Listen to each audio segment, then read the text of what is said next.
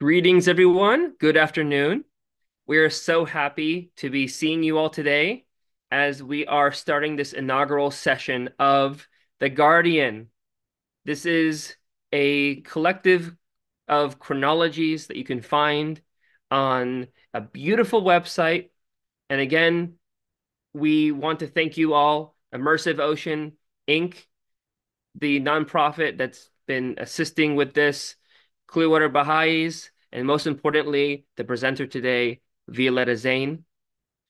If you want to find this chronology that we're about to start discussion on, the whole description, everything, you can find it on theutteranceproject.com. Now, we're going to introduce our speaker, Ms. Violetta Zane. She is an artist and a graphic designer in Pointe-Noire in the Republic of Congo. In 2020, Violetta Zane and Adib Masumian launched the Utterance Project, a YouTube channel, and a companion website, both dedicated to extolling the beauty of the original Arabic and Persian of the Baha'i holy writings, with English subtitles and transliteration. World Languages is the companion YouTube channel. It offers a smaller section of these holy writings in 38 languages from all continents, including Quechua, Amharic, Vietnamese, and Greenlandic. Violetta is a researcher, a writer, and speaker in the field of Baha'i history. She has given 21 talks at Clearwater, and this is found under the series title Storytelling Sundays. And she is also the author and illustrator of 4 illustrated chronologies. The first, The Blessed Beauty, the Life and Revelation of Baha'u'lláh. The second, The Primal Point, the Life and Revelation of the Bab. The third, The Extraordinary Life of Abdu'l-Bahá. And the fourth, which we are starting today, The Guardian, the Life and Work of Shoghi Effendi. We thank Violetta for being here. And again, shout out again to Immersive Ocean and to the local Clearwater Baha'i community for making this venue available. Violetta, welcome. And again, thank you so much. Thank you. Thank you so much. It's absolutely a joy to be with you today, all of you on Zoom, on Facebook Live, on YouTube. And I want to shout out to the countries and cities and states that you come from. We have people from Tampa, Florida, from Sweden. We have people from Norway, from Denmark, from Canada, from Tucson, Arizona, from Bracknell in the United Kingdom, from France. We have several people from France. We have more people from Florida, from Virginia, from Quebec in Canada, from South Africa, from Dover, Delaware, my alma mater, University of Delaware, from Dawson Creek, British Columbia, Alabama in the south of the US. Yes, it's Toronto, Ontario, and I think that's it. Welcome. All of these places I just listed are all gathered here today to hear about Shoghi Effendi, and we're going to do just that. Let me share my screen. Let me share my screen here. Hold on. There you And go. just another thing, if you are watching this on YouTube and Facebook, welcome. Please, to see more of this, like and subscribe. Of course, you can join the Zoom. We are making it available always on clearwaterbahais.org. We have a special page dedicated for these sessions. Again, all are welcome to join on the Zoom. If you're comfortable with Facebook and YouTube, please, again, like this video and subscribe to the channel. That will allow you to get more of this content and also get notified when the content is posted in the future. Thank you. Thank you so much, John. Please like and subscribe. So we're going to start today, the first part in the chronology called The Guardian, the life and work of Shoghi Effendi. This is The Guardian, Part 1, 1897 to 1910, Shoghi Effendi's birth, childhood, and adolescence. You see here an absolutely stunning photograph by professional photographer Chad Mauger from his Flickr page. It is one of the Guardian's beloved garden ornaments. The Guardian loved garden ornaments. We are going to go into very great detail about these in the latter parts of the chronology. It is a stone eagle against a background of clouded skies. And to Shoghi Effendi, there's so many eagles in the gardens made out of gilded metal and stone, because to Shoghi Effendi, eagles represented victory. I always begin my chronologies with quotes from Baha'u'lláh or Abdu'l-Bahá to set the tone for the entire work. These are the first things that I find before I start a chronology, is a tuning fork, a spiritual tuning fork from the holy writings. And these two are from the Will and Testament of Abdu'l-Bahá, and they speak about Shoghi Effendi's station. Salutation and praise, blessing and glory rest upon that primal branch of the divine and sacred lote tree, grown out, blessed, tender, verdant, and flourishing from the twin holy trees, the most wondrous and unique and priceless pearl that doth gleam from out the twin surging seas. For behold, he is the blessed and sacred bough that hath branched from the twin holy trees. Well is it with him that seeketh the shelter of his shade, that shadoweth all mankind. Abdu'l-Bahá, the Will and Testament of Abdu'l-Bahá. I always make a disclaimer at the beginning of every chronology. Only Shoghi Effendi's words quoted from God Passes By, his letters and cables, can be considered his own. All other reported utterances of Shoghi Effendi should be viewed as pilgrim notes. There are 21 parts to this chronology. You can access parts 1 through 10 with this menu. To access parts 11 through 21, you have to click on this pink button at the bottom right before the thanks and acknowledgements, and that will take you to the next half of the chronology, starting with the marriage of Shoghi Effendi in part 11 and ending with his ascension in part 21. This part, part 1, covers the life of Shoghi Effendi from his birth in 1897 to the age of 13 in 1910. March 1st, 1897, the birth of Shoghi Effendi. Many years before 1921, the well-guarded secret. What you see here is a black and white photograph of the house of Abdullah Pasha, where Shoghi Effendi would later be born. Before Shoghi Effendi was born, all Baha'is the world over, especially the Eastern Baha'is and the Persian Baha'is, fully expected Abdu'l-Bahā's hereditary successor to be the very next eldest male descendant of Baha'u'lláh. Many years before Abdu'l-Bahā's passing, he received a question from some Persian believers as to whom they should all turn to after his ascension. And Abdu'l-Bahā's answer had been, "Know verily that this is a well-guarded secret. It is even as a gem concealed within its shell. That it will be revealed is predestined. The time will come when its light will appear, when its evidences will be made manifest, and its secrets unraveled."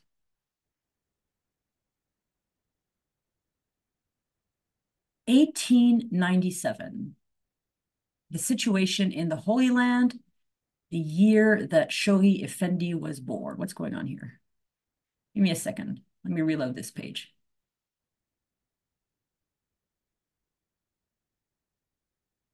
It's an illustrated chronology. You have to see the images.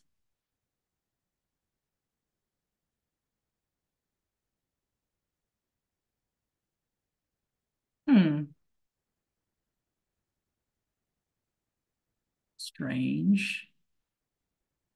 Okay, let me try this. There you go. That should do it.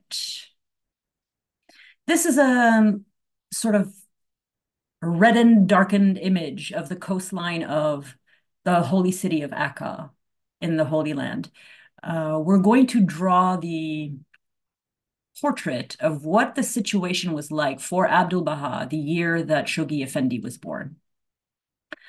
After the passing of Baha'u'lláh in 1892, the Baha'i community was plunged into such a state of grief and consternation as it had never experienced before. The light of divine revelation, which had shone forth from 40 years, was now withdrawn, and the believers tasted the bitter agony of separation from Baha'u'lláh. Abdu'l-Bahá was their only source of consolation as the center of Baha'u'llah's covenant.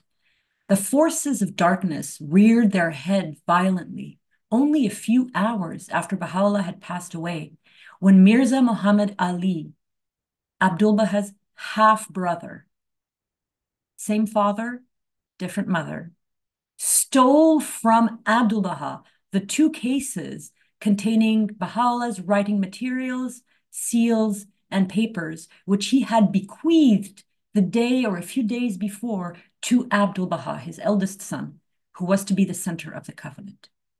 On the fourth night after Baha'u'llah's ascension, around midnight, a disconsolate Abdu'l-Bahá watched as his duplicitous half-brothers violated his father's cases, rifling through the papers. Covenant breaking disrupted the life of the Baha'is in the Holy Land with constant attacks on Abdu'l-Bahá for 4 years after the ascension of Baha'u'lláh. Mirza Muhammad Ali ran a campaign to discredit Abdu'l-Bahá in the eyes of the Baha'is by poisoning their minds. The covenant breakers invented fake stories about Abdu'l-Bahá and disseminated them among influential people of Akka, including a lie about how Abdu'l-Bahá had cut off their livelihood. Mirza Muhammad Ali sent his sons dressed in rags to the homes of important people, begging for food, refused Abdu'l-Bahá's shipments of wheat, and sent petitions complaining Abdu'l-Bahá never gave him his share of wheat from the Jordan Valley fields, even though he just refused the shipments.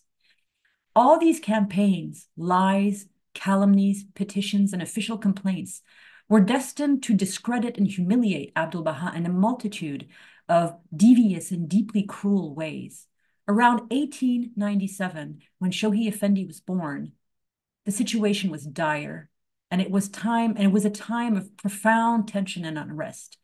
Enemies were everywhere, plotting. March 1st, 1897, Shoghi Effendi is born. This is the upper room in the southwest corner of the house of Abdullah Pasha, where Shoghi Effendi was born in Akka on the 1st of March, 1897. Shoghi Effendi was born on the first day of the month of fasting, March 1st, 1897, in an upper room in the south wing of the house of Abdullah Pasha in Akka.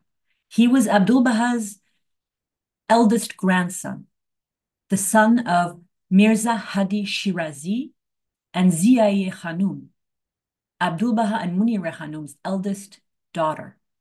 His name, Shoghi, means one who longs. He was the priceless pearl that doth gleam from out the twin surging seas, the twin descendant of a family of the Bab on his father's side and of the family of Baha'u'lláh on his mother's side. Shoghi Effendi was born a prisoner. At the time of his birth, Abdu'l-Bahá and Abdu'l-Bahá's entire family were still prisoners of the Ottoman Sultan, Abdul Hamid. Shoghi Effendi was designated the Ghusni Mumtaz, the chosen branch, and was descended from the families of two manifestations of God. Baha'u'lláh on his mother Zia Khanum's side, and the Bab on his father Hadi Mirza Shirazi Afnan on his father's side. Excuse me for 1 second.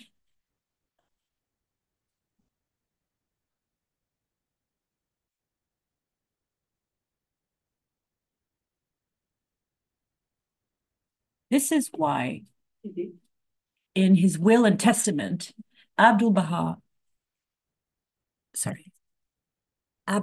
emphasized his double divine heritage 3 times in the will and testament, speaking about first the twin surging seas, the twin holy trees, and third time speaking about the fruit of the 2 offshoots of the tree of holiness, calling Shoghi Effendi the most wondrous, unique, and priceless pearl, calling Shoghi Effendi a blessed and sacred bough, calling Shoghi Effendi the youthful branch from the 2 hallowed and sacred lote trees. Shoghi Effendi was of the most distinguished and royal lineage. On the side of Baha'u'lláh, he was a descendant of 2 manifestations of God, Zoroaster and Abraham. And he was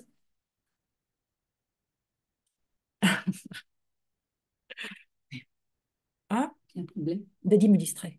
Comment? Sorry. Apologies. Shoghi Effendi was of the most distinguished and royal lineage. On the side of Baha'u'lláh, he was a descendant of 2 manifestations of God, Zoroaster and Abraham. And he was of royal Persian blood as well, a descendant of the Sasanian kings of Persia, an ancient dynasty. On the side of the Bab's family, Shoghi Effendi was born a Sayyid, a direct descendant of the 3rd manifestation of God, the Prophet Muhammad himself.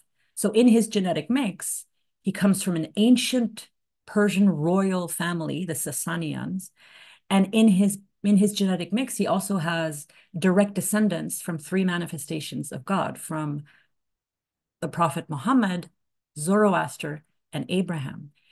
Of course, Shoghi Effendi is not directly descended from the Bab because the Bab only had 1 child who died shortly after childbirth.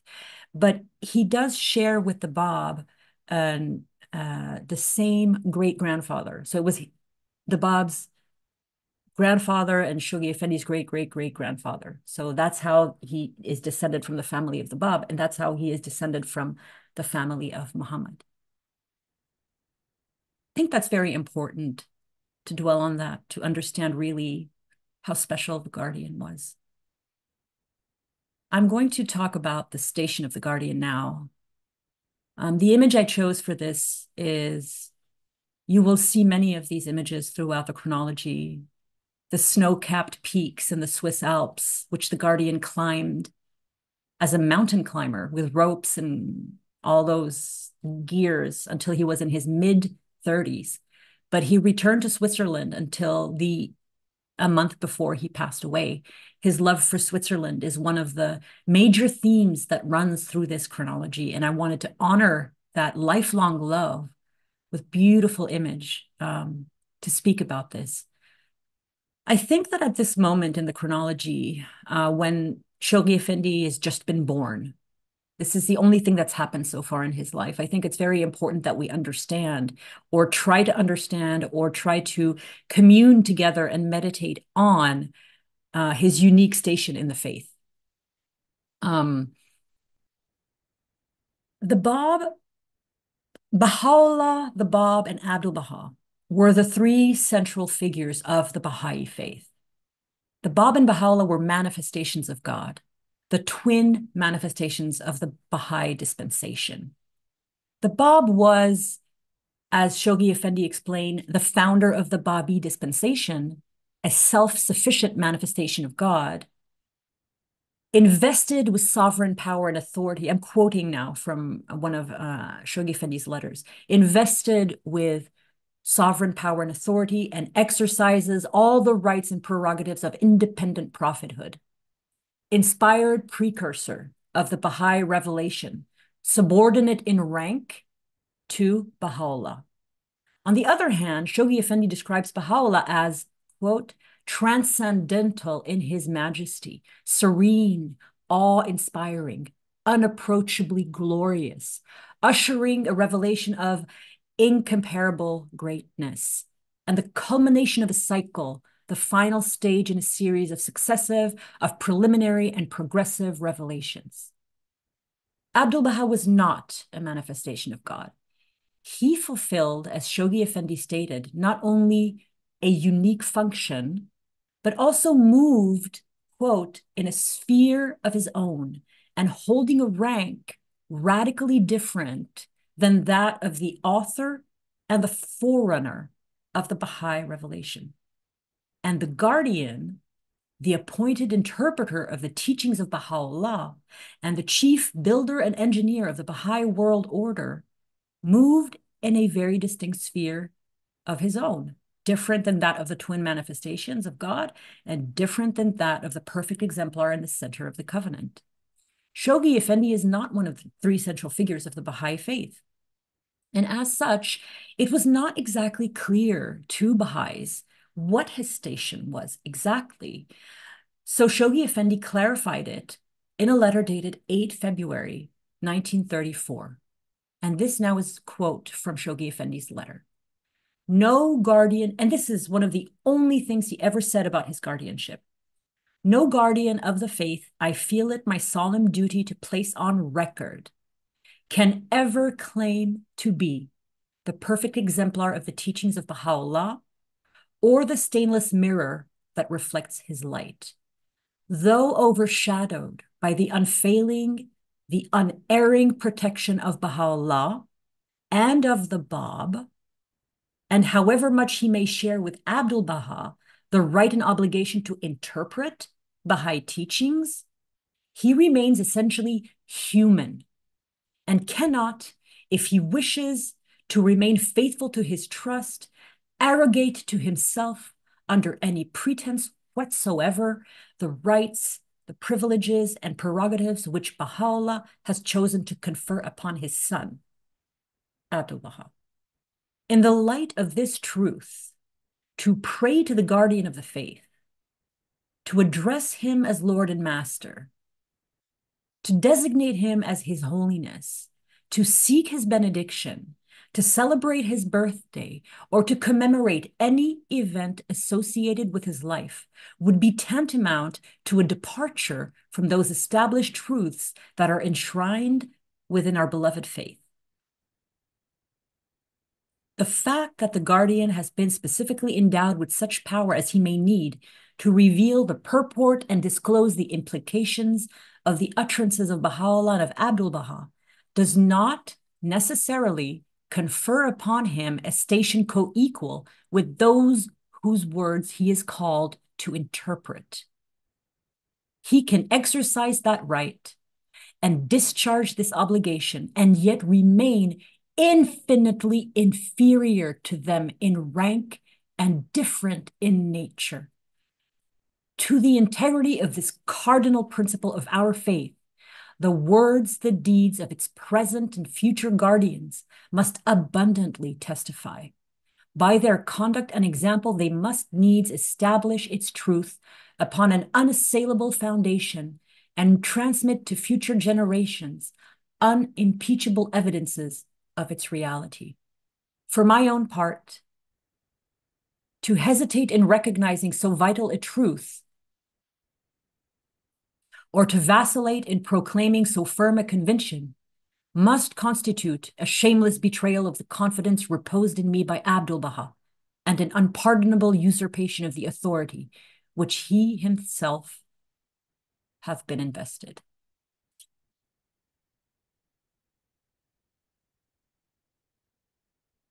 (1897 to 1898), Shoghi Effendi's infancy. I begin with a series of vignettes that you're going to see throughout this chronology, honoring my most important and valuable sources, the sources around which I have built the architecture of this chronology. And in fact, this whole chronology takes its cue from the administrative order descriptions from God Passes By and from the Priceless Pearl. Every single thing. If there is an event that is described by two different people, I've always chosen the way that Ruhiya Hanum described it in the Priceless Pearl. I have never found a single date to be wrong in the Priceless Pearl. This is the perfect biography of Shoghi Effendi. And I want to share why this biography is so important. Before we begin our journey really into the infancy of Shoghi Effendi and his life, I want to pay tribute to the Priceless Pearl by hand of the cause, Abdu'l-Bahá Ruhiya Hanum, who was married to Shoghi Effendi, the guardian of Baha'i faith, for 20 years.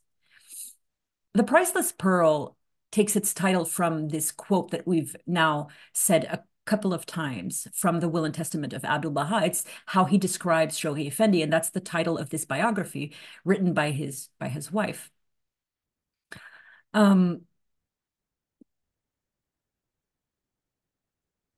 Ruhiya Hanum is so clear-sighted and such a phenomenal writer.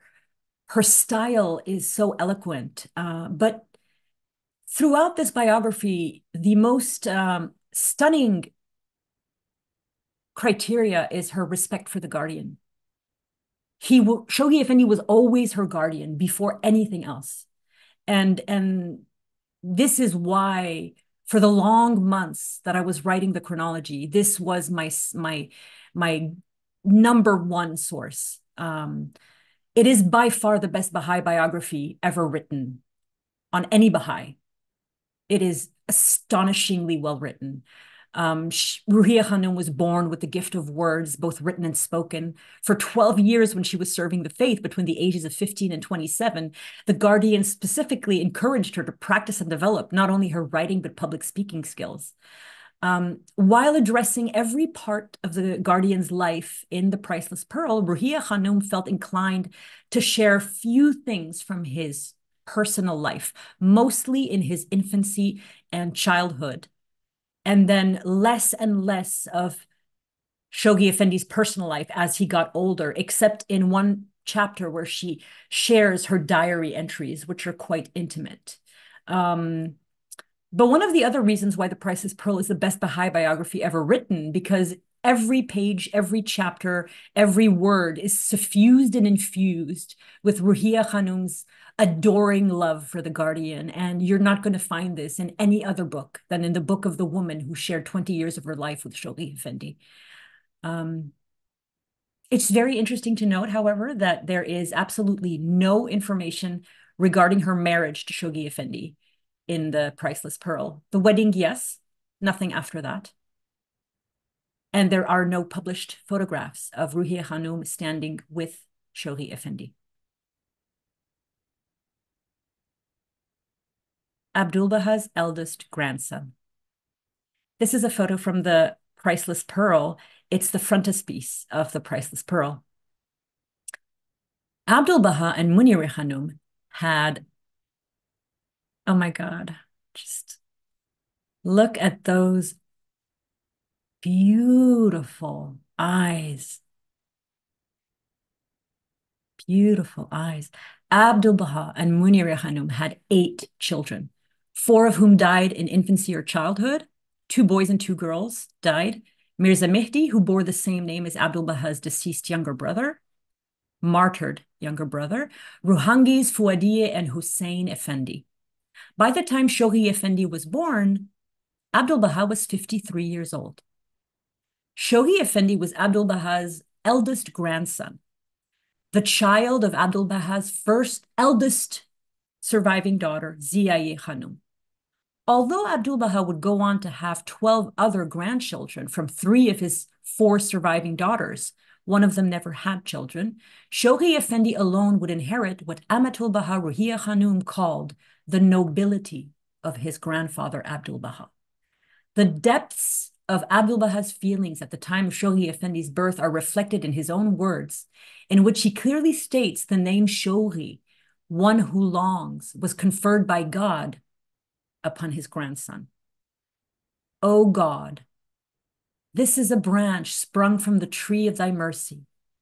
Through thy grace and bounty, enable him to grow, and through the showers of thy generosity, cause him to become a verdant, flourishing, blossoming, and fruitful branch.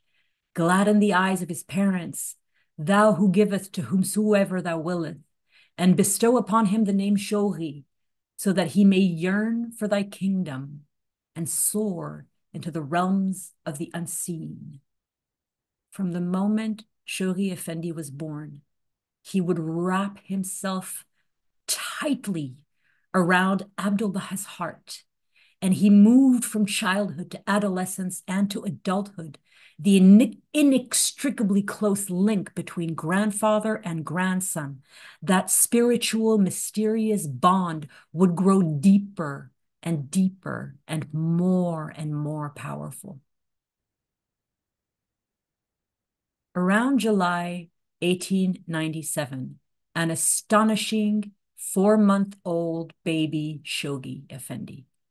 This is a photograph of an amazing Baha'i, Dr. Yunus Khan Afrukhte, who wrote this luminous book, his memoirs, 9 years, Memories of 9 Years in Akka, his memoirs of serving Abdu'l-Bahá for 9 years. He had very little information about Shoghi Effendi in that book, except for whatever you're going to hear in the following pages. This is one story, and it's amazing. For months after Shoghi Effendi was born, everyone in the Holy Land, pilgrims and Baha'i residents, wanted to meet Abdu'l-Bahá's eldest grandson, a direct descendant of Baha'u'lláh. Everyone expressed great interest, and they constantly pleaded with Shoghi Effendi's father, Mirza Hadi Shirazi, asking, "Can we see the baby? We want to see the baby." At the time, Dr. Yunus Khan Afrukhte was on his first pilgrimage. He wasn't serving for 9 years at the time. He was on his first pilgrimage before that long period of time that makes up the bulk of his memoirs. He was there for about 5 months. Then he would return 3 years later, and then he would stay for 9 years in Akka and write his thrilling memoirs. So one day, around July 1897, when Shoghi Effendi was around 4 months old, Shoghi Effendi, the baby, was brought to the reception room of the house of Abdu'l-Bahá, and the friends were beside themselves with joy. Finally, they got to see the baby. Everyone rushed to look at the infant, including this man, Dr. Yunus Khan Afrukhte, much younger though, probably. Dr. Afrukhte tried his very best to consciously look at Abdu'l-Bahá's baby grandson, the great-grandson of Baha'u'llah's supreme manifestation of God, as if it were just another Baha'i baby. But then he had a very profound and very unexpected spiritual experience. Although Shoghi Effendi was only 4 months old, and Dr. Afrukhte was at the time in his 30s, he found himself utterly compelled to deeply bow in deep respect to the infant as soon as he arrived before him. For about a minute, Dr. Afrukhte was completely captivated by the beauty of Shoghi Effendi and his face. He kissed the soft hair on his blessed head, and as he kissed him, he felt an indescribable quality in Shoghi Effendi. Dr. Afrukhte could not stop thinking how much Shoghi Effendi looked like the traditional depictions of the infant Jesus. And for several days after meeting Shoghi Effendi, he could clearly see his shining face in front of his eyes. Gradually, the clear image of Shoghi Effendi's face faded, but Dr. Afrukhte would never, ever forget the powerful first impression and the deep spiritual experience of meeting Shoghi Effendi for the first time. Shortly after March 1st, 1897, a little child shall lead them. This is an oil painting not meant to represent Shoghi Effendi. It is meant to illustrate the Bible verse, Isaiah chapter 11, verse 6, titled "A Little Child Shall Lead Them," which is the subject of the story. By the early spring of 1897, news had traveled to the West that a grandson had been born to Abdu'l-Bahá. And an American Baha'i had written to the master, quoting the Bible verse of Isaiah chapter 11, verse 6, "The wolf also shall dwell with the lamb, and the leopard shall lie down with the kid, and the calf and the young lion and the faulting together, and the little child shall lead them." The woman asked Abdu'l-Bahá if this verse intended a real live child who existed. This was Abdu'l-Bahā's response. "O maidservant of God, verily that child is born and is alive, and from him will appear wondrous things that thou wilt hear of in the future. Thou shalt behold him endowed with the most perfect appearance, supreme capacity, absolute perfection, consummate power, and unsurpassed might. His face will shine with a radiance that illumines all horizons of the world. Therefore, forget this not as long as thou dost live, inasmuch as ages and centuries will bear traces of him. Upon thee be greetings and praise.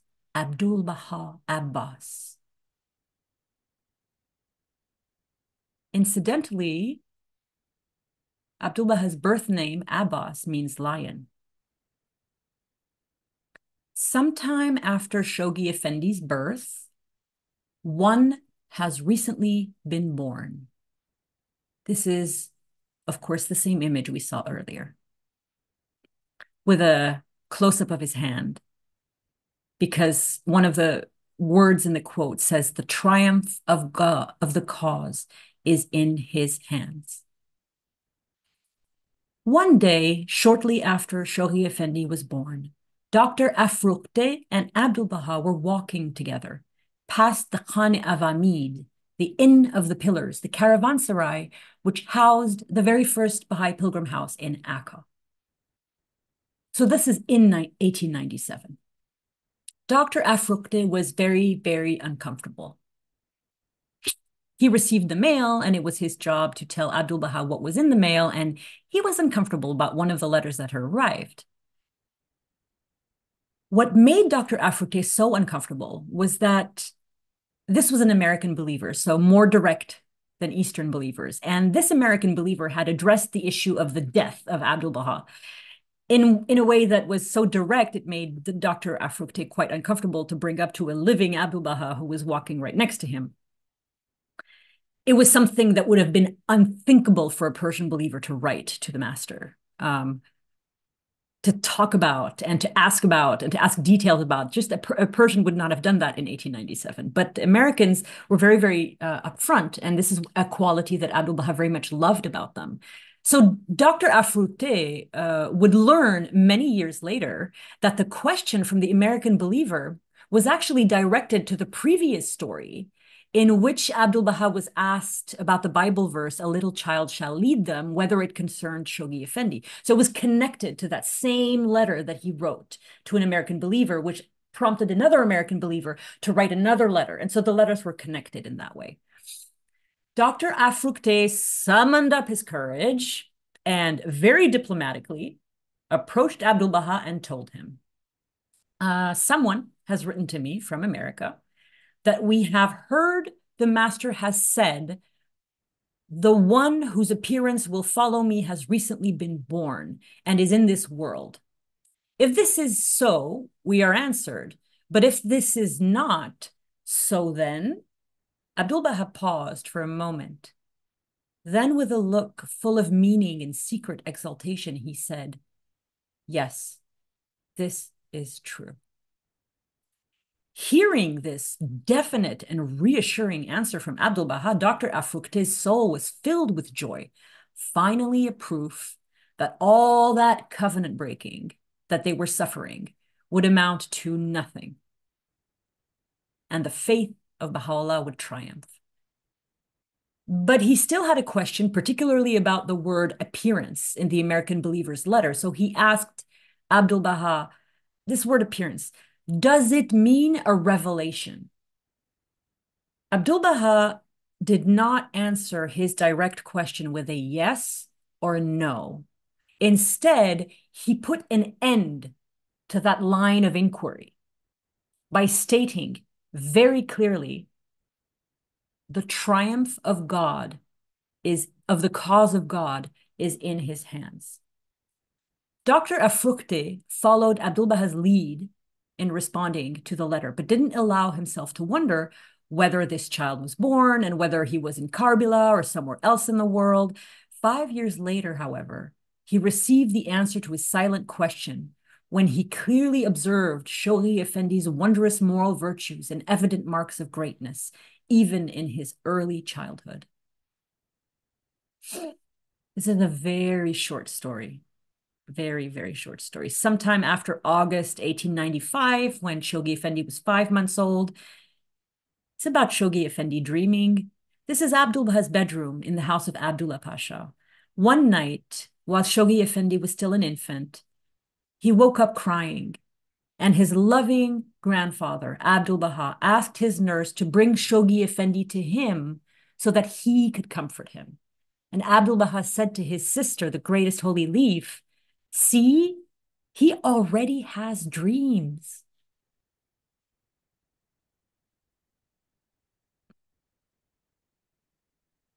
(1898 to 1904), Shoghi Effendi's early childhood.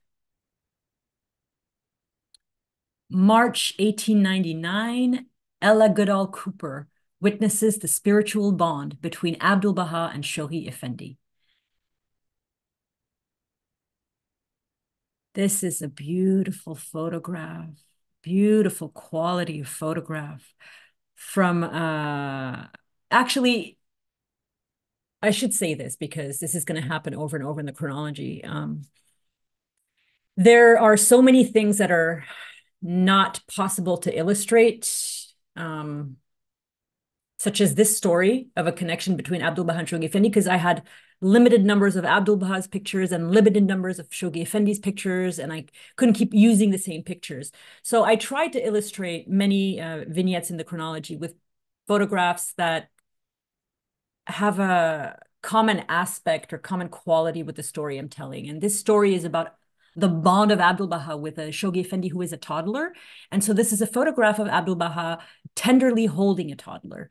This is a photograph dated 24th of April, 1912 of Abdu'l-Bahā seated with the Khan children, the children of Ali Kuli Khan and Florence Khan in their Washington, D.C. home. Marzi Gale, Hamide, and Rahim, their 3 children. When Shoghi Effendi was a little less than 2 years old, the very first Western pilgrims arrived in Akka and at the house of Abdullah Pasha to meet Abdu'l-Bahā, led by Phoebe Hearst, and including Robert Turner, Ann Apperson, Julia Pearson, Lua Getzinger, Ella Goodall Cooper. Around March 1899, Ella Goodall was with the ladies of the Holy Family in the room of the Greatest Holy Leaf for morning tea in the presence of Abdu'l-Bahā, who was sitting in his favorite corner of the divan, where he could look out onto the blue Mediterranean through the window on his right. Abdu'l-Bahā was occupied with revealing tablets, and the room was quiet, with just the sound of the bubbling samovar and the soft sounds of a young woman brewing tea. Abdu'l-Bahā looked up and asked Shoghi Effendi's mother, Zia Hanum, to chant a prayer. When she finished, the 2-year-old Shoghi Effendi appeared in the doorway, immediately opposite his grandfather, and Ella Goodall takes up the story. I'm going to drink something first. After having dropped off his shoes, he stepped into the room with his eyes focused on the master's face. Abdu'l-Bahā returned his gaze with a look of loving welcome. It seemed to beckon to the small one to approach him. Shoghi, that beautiful little boy with his cameo face and his soulful, appealing dark eyes, walked slowly towards the divan. the master drawing him by an invisible thread until he stood quite close in front of him. As he paused there for a moment, Abdu'l-Bahá did not offer to embrace him, but sat perfectly still, only nodding his head 2 or 3 times, slowly and impressively, as if to say, "You see, this tie connecting us is not just that of a physical grandfather, but something far deeper and more significant." While we breathlessly watched to see what he would do, the little boy reached down, picking up the hem of Abdu'l-Bahā's robe. He touched it reverently to his forehead, kissed it, then gently replaced it, while never taking his eyes off of his grandfather. The next moment, he turned away and scampered off to play like any normal child. At that time, he was Abdu'l-Bahā's only grandchild, and naturally, he was of immense interest to the pilgrims.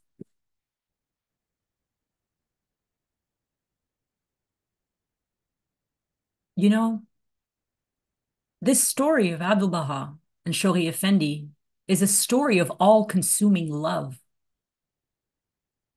on the part of Shoghi Effendi, of course. Abdu'l-Bahá could not show preference to him in order to keep him safe. No one could know who Shoghi Effendi was. But Shoghi Effendi was a child. He could not restrain his affection. As an adult, Shoghi Effendi would often speak to his wife, Amatul-Bahá Ruhiya Khanum, about his childhood with Abdu'l-Bahá. And she understood, through the words of Shoghi Effendi himself, the constraints of that love between the master and the guardian, Abdu'l-Bahá and Shoghi Effendi, grandfather and grandson. They both struggled with a love for each other that was bound by external circumstances. Abdu'l-Bahá could not give free rein to his affection, his love, his preference for Shoghi Effendi. He could not express visibly the intensity of his love for him, because to show the depth and breadth of such a powerful love and to make visible such a strong spiritual connection would endanger Shoghi Effendi's life. Abdu'l-Bahā's many enemies hovering around at that dangerous time in his life would have loved to discover such a weakness in Abdu'l-Bahá as an infant or a toddler or a child that was destined to be his successor. They would have loved to hurt him by hurting that child. Even as a young child, Shoghi Effendi had been aware of this. He knew that his grandfather had to leash his love for him in order to protect and safeguard him. And in protecting and safeguarding Shoghi Effendi, Abdu'l-Bahá was protecting and safeguarding the covenant.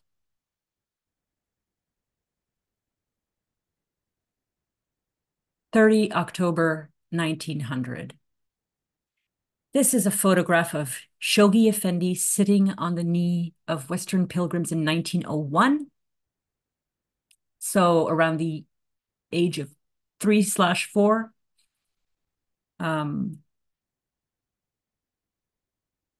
So standing left to right, Charles Mason Remy, Sigurd Russell, Edward Getzinger, Laura Clifford Barney, seated left to right, Ethel Jenner Rosenberg, Madame Jackson, Shoghi Effendi, Helen Ellis Cole, Lua Getzinger, and Imogene Hogue.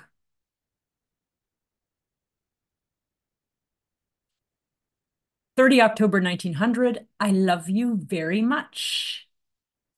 On October 30, 1900, Charlotte, Louise, and Eleanor Dixon arrived on pilgrimage from Washington, D.C., and were taken to the house of Abdu'l-Bahá in Haifa, this time, where they were welcomed by Lua Getzinger and Harriet Thornborough.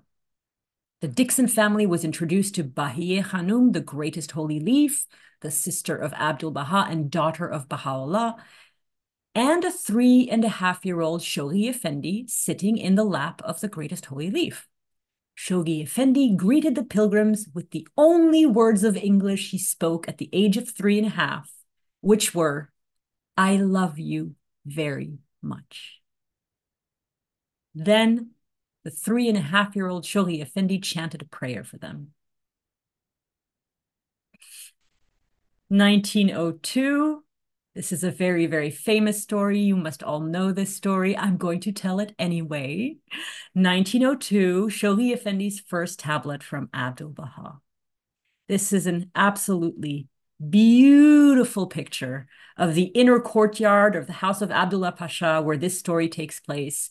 This is from the site Luminous Spot. If you do not know this site, go to this site. It's the photography of Farzam Sabetian, who is an amazing photographer. When Shoghi Effendi was only 5 years old, he would insist that Abdu'l-Bahá write something for him. Do you see the love of words already still in the young child? Already a love of words. So the master revealed a very touching letter for his grandson, Shoghi Effendi's first tablet from Abdu'l-Bahá at the age of 5. This is the tablet. He is God. Oh, my Shoghi, I have no time to talk. Leave me alone. You said, write. I have written. What else should be done?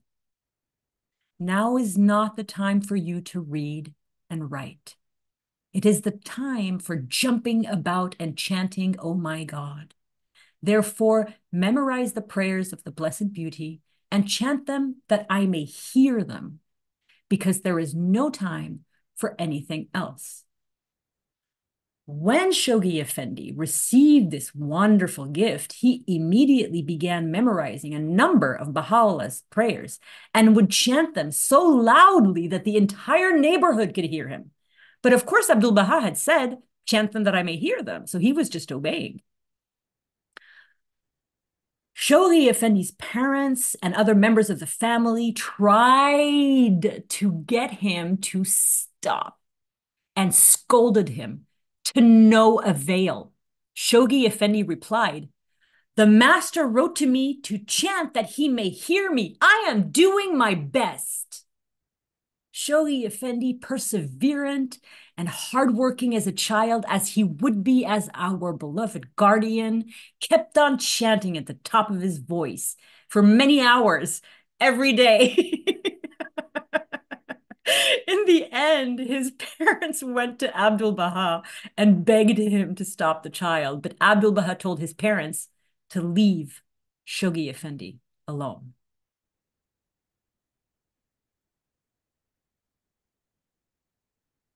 Shoghi Effendi's interest in science. Now, this very handsome fellow here is Dr. Zia Baghdadi, the young medical student that we're going to hear about in the story below, who is already going to be very impressed with Shoghi Effendi. So in 1902, 1903, when Shoghi Effendi was 5 or 6, he and his mother traveled to Beirut, Lebanon, not too far from Akka, just a few hundred miles or kilometers along the Mediterranean coast. And Shoghi Effendi made a lifelong friend in Zia Baghdadi, who was older than he was, quite a bit older than he was. 1 year later, 1 year after their visit, so 1 year after 1902, 1903, so this would be 1903, 1904, Dr. Zia Baghdadi now came to visit Abdu'l-Bahá in the Holy Land, and Shoghi Effendi, accompanied by his parents and the Greatest Holy Leaf and other members of the Holy Family, came to welcome the young doctor. This is him, I assume, in his medical graduation gown from Beirut. Shoghi Effendi spent most of his time in Dr. Baghdadi's room, looking at pictures in his medical books and asking questions. But soon, the young child was asking to see a live dissection, not just pictures. Dr. Baghdadi obliged. He got a servant to shoot a large wildcat. And he began dissecting the animal in front of Shoghi Effendi, one of his aunts, and the servant who had killed the animal, and explaining what he was doing as he was doing it. And Shoghi Effendi watched the dissection in absorbed silence. When he had finished dissecting, Dr. Baghdadi asked himself, how much could such a young child have understood of the complex procedure? But he was absolutely astonished to hear Shoghi Effendi repeat word for word the main points that he had made during the dissection. Dr. Baghdadi would later state, I said to myself, no.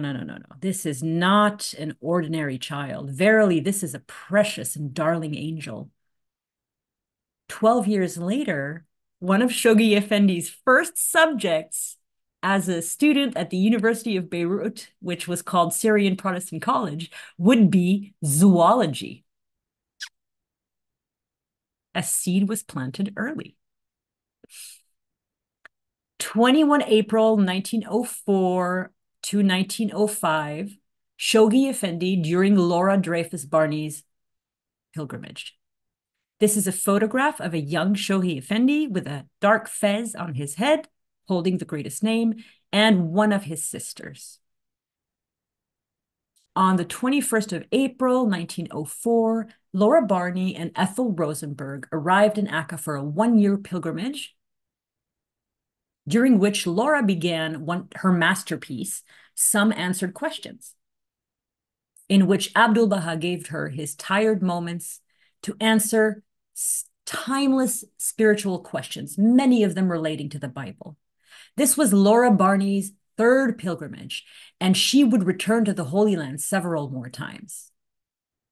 This was a dangerous time for Abdu'l-Bahá, as the Commission of Inquiry would arrive from Istanbul to question him during Laura Barney's pilgrimage. At the time, Shoghi Effendi was 7 or 8 years old, rather small for his age, but very keen and very attentive. After his early morning studies, Shoghi Effendi would follow Abdu'l-Bahá like his shadow and spent long hours sitting on the Persian rug, silently listening to every word his adored grandfather was saying. Shoghi Effendi had a truly remarkable memory, and at times in the presence of pilgrims, Abdu'l-Bahá would ask his favorite grandson, the apple of his eye, to recite passages from Baha'u'llah's writings or chant prayers that he had memorized. Laura Barney was very moved by Shoghi Effendi's limpid, crystalline chanting, and it was obvious to her that Shoghi Effendi's entire being and soul were engaged in communion with God during those precious moments. Shoghi Effendi's eagerness, a quality he retained until the day he died. Eagerness animated him like a burning fire in everything that he did. Shoghi Effendi as a child, part 1. Shoghi Effendi's boundless energy. I thought this picture represented energy quite well, don't you? It's very sweet. It's Shoghi Effendi as a young child, smiling as he's held aloft by two Baha'i men. It's from Priceless Pearl. In Amatul-Bahá Ruhiyya Khanum's words, Shoghi Effendi was a small, sensitive, intensely active, and mischievous child. Hand of the Cause, Ruhiyya Khanum's words, I did not call the guardian mischievous, she did. Later, Shoghi Effendi himself would say that in childhood, he had been the acknowledged ringleader of all the other children. Shoghi Effendi was bubbling with joy, enthusiasm, and daring. He was full of laughter and wit, and he was the mastermind of many pranks. Filled with boundless energy, Shoghi Effendi often raced up and down the long flight of stairs in the upper story of the house of Abdullah Pasha, to the consternation of the pilgrims below, anxiously waiting to meet Abdu'l-Bahá. Shoghi Effendi's inexpressible exuberance, irrepressible exuberance, was the source of the adult Shoghi Effendi's tireless and unflinching reserves of energy beyond human comprehension that would lead him in decades to come to victory after victory in building the administrative order of the Baha'i faith and safeguarding the faith of Baha'u'lláh. Abdu'l-Bahá himself was a witness to Shoghi Effendi's tireless energy. One day, He wrote a little sentence on the back of a used envelope, just a few lines to please Shoghi Effendi. He wrote, Shoghi Effendi is a wise man, but he runs about very much. Shoghi Effendi's physical traits. I will not often describe Shoghi Effendi physically. This is one of the only places in the chronology where I do. I may do so one or two other times. But I chose this photograph. Actually, this is quite a large photograph. You can see him all the way down to his cute little leather shoes and his little 3-button pants and his little coat. It's very, very cute. But I'm just going to focus on the beautiful face here. I want to describe his physical features for you. It's not a very long, story. Shoghi Effendi was not born extremely robust, extremely strong, but he was fine boned, which you can see in his photographs. He has a very fine featured face. And at first, his mother Zia Khanum worried a lot about his health, but he would soon grow to have a strong iron constitution and a strong willpower and a phenomenally strong force of nature. As a young child, you can see here very, very clearly, he had a heart-shaped face with immense, very intense hazel-colored eyes, with sometimes change color to a warm gray. His face was deeply, deeply expressive. Shoghi Effendi would be shorter than Abdu'l-Bahá and more closely physically resembled his great-grandfather Baha'u'lláh. He looked more like Baha'u'lláh than he did Abdu'l-Bahá.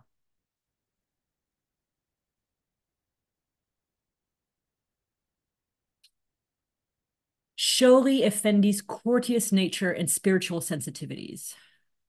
Sometimes when the illustrations are not obvious, I'm going to explain them a little bit. Shoghi, this is a very, very exquisite example of Sasanian art, the royal dynasty from which Shoghi Effendi is descended. It's a detail of Sasanian metalwork depicting the head of a king from the 4th century. It's from the Metropolitan Museum of Art. And the reason I chose this, because this is really kind of impossible to illustrate a story about a courteous nature. So I thought, he's descended from this ancient royal family. And I used that as my illustration, the nobility of a true royal family and all its best assets. Of course, even though, as Ria Khanum said, Shoghi Effendi was mischievous, he was also impeccably raised. He had been taught courtesy and manners from the cradle. And it would distinguish him his whole life. His politeness and courtesy was one of his most distinguishing characteristics, along with his eagerness. And after all, Baha'u'llah's family was of exceedingly noble stock, descended from Zoroaster and the Sasanian kings of Persia on Baha'u'llah's side, and on Asiya Khanum's side, descended from Abraham. Asiya Khanum was the mother of Abdu'l-Bahá, the greatest holy leaf, and Mirza Mehdi. The Holy Family's tradition, above and beyond the teachings of the faith, considered courtesy obligatory and ensured that Shoghi Effendi was distinguished with noble conduct and extreme politeness from his babyhood. Nowhere was Shoghi Effendi's courtesy and perfect conduct more obvious than in his worshipful attitude to his beloved grandfather. Shoghi Effendi also had a deeply tender and very sweet nature. If it ever happened that he had somehow offended a playmate, and this would only happen unless the child had cheated or schemed, Shoghi Effendi could not go to sleep that night before he had made his friend happy and they had embraced. Even as a child, he encouraged his friends to make up their differences before going to bed. Shoghi Effendi also had a deeply spiritual nature and was prone to vivid and meaningful dreams, sometimes pleasant, but also at times unpleasant. This is a different type of vignette. I want to take you into the life of the Holy Family, into their home, into the Holy Family's breakfast. This is Abdu'l-Bahā's room in Haifa at 7 Haparsim.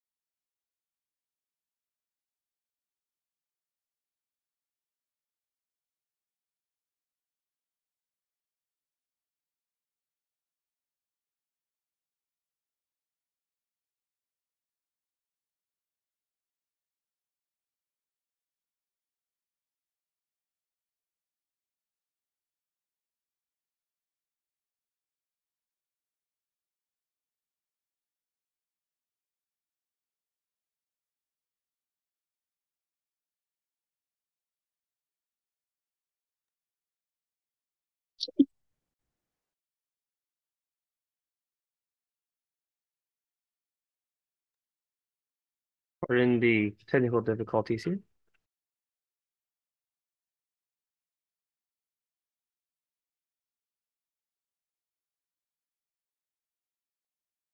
So while we are in the process of resolving that, um, we have right now Did you see just me? a yes, we do.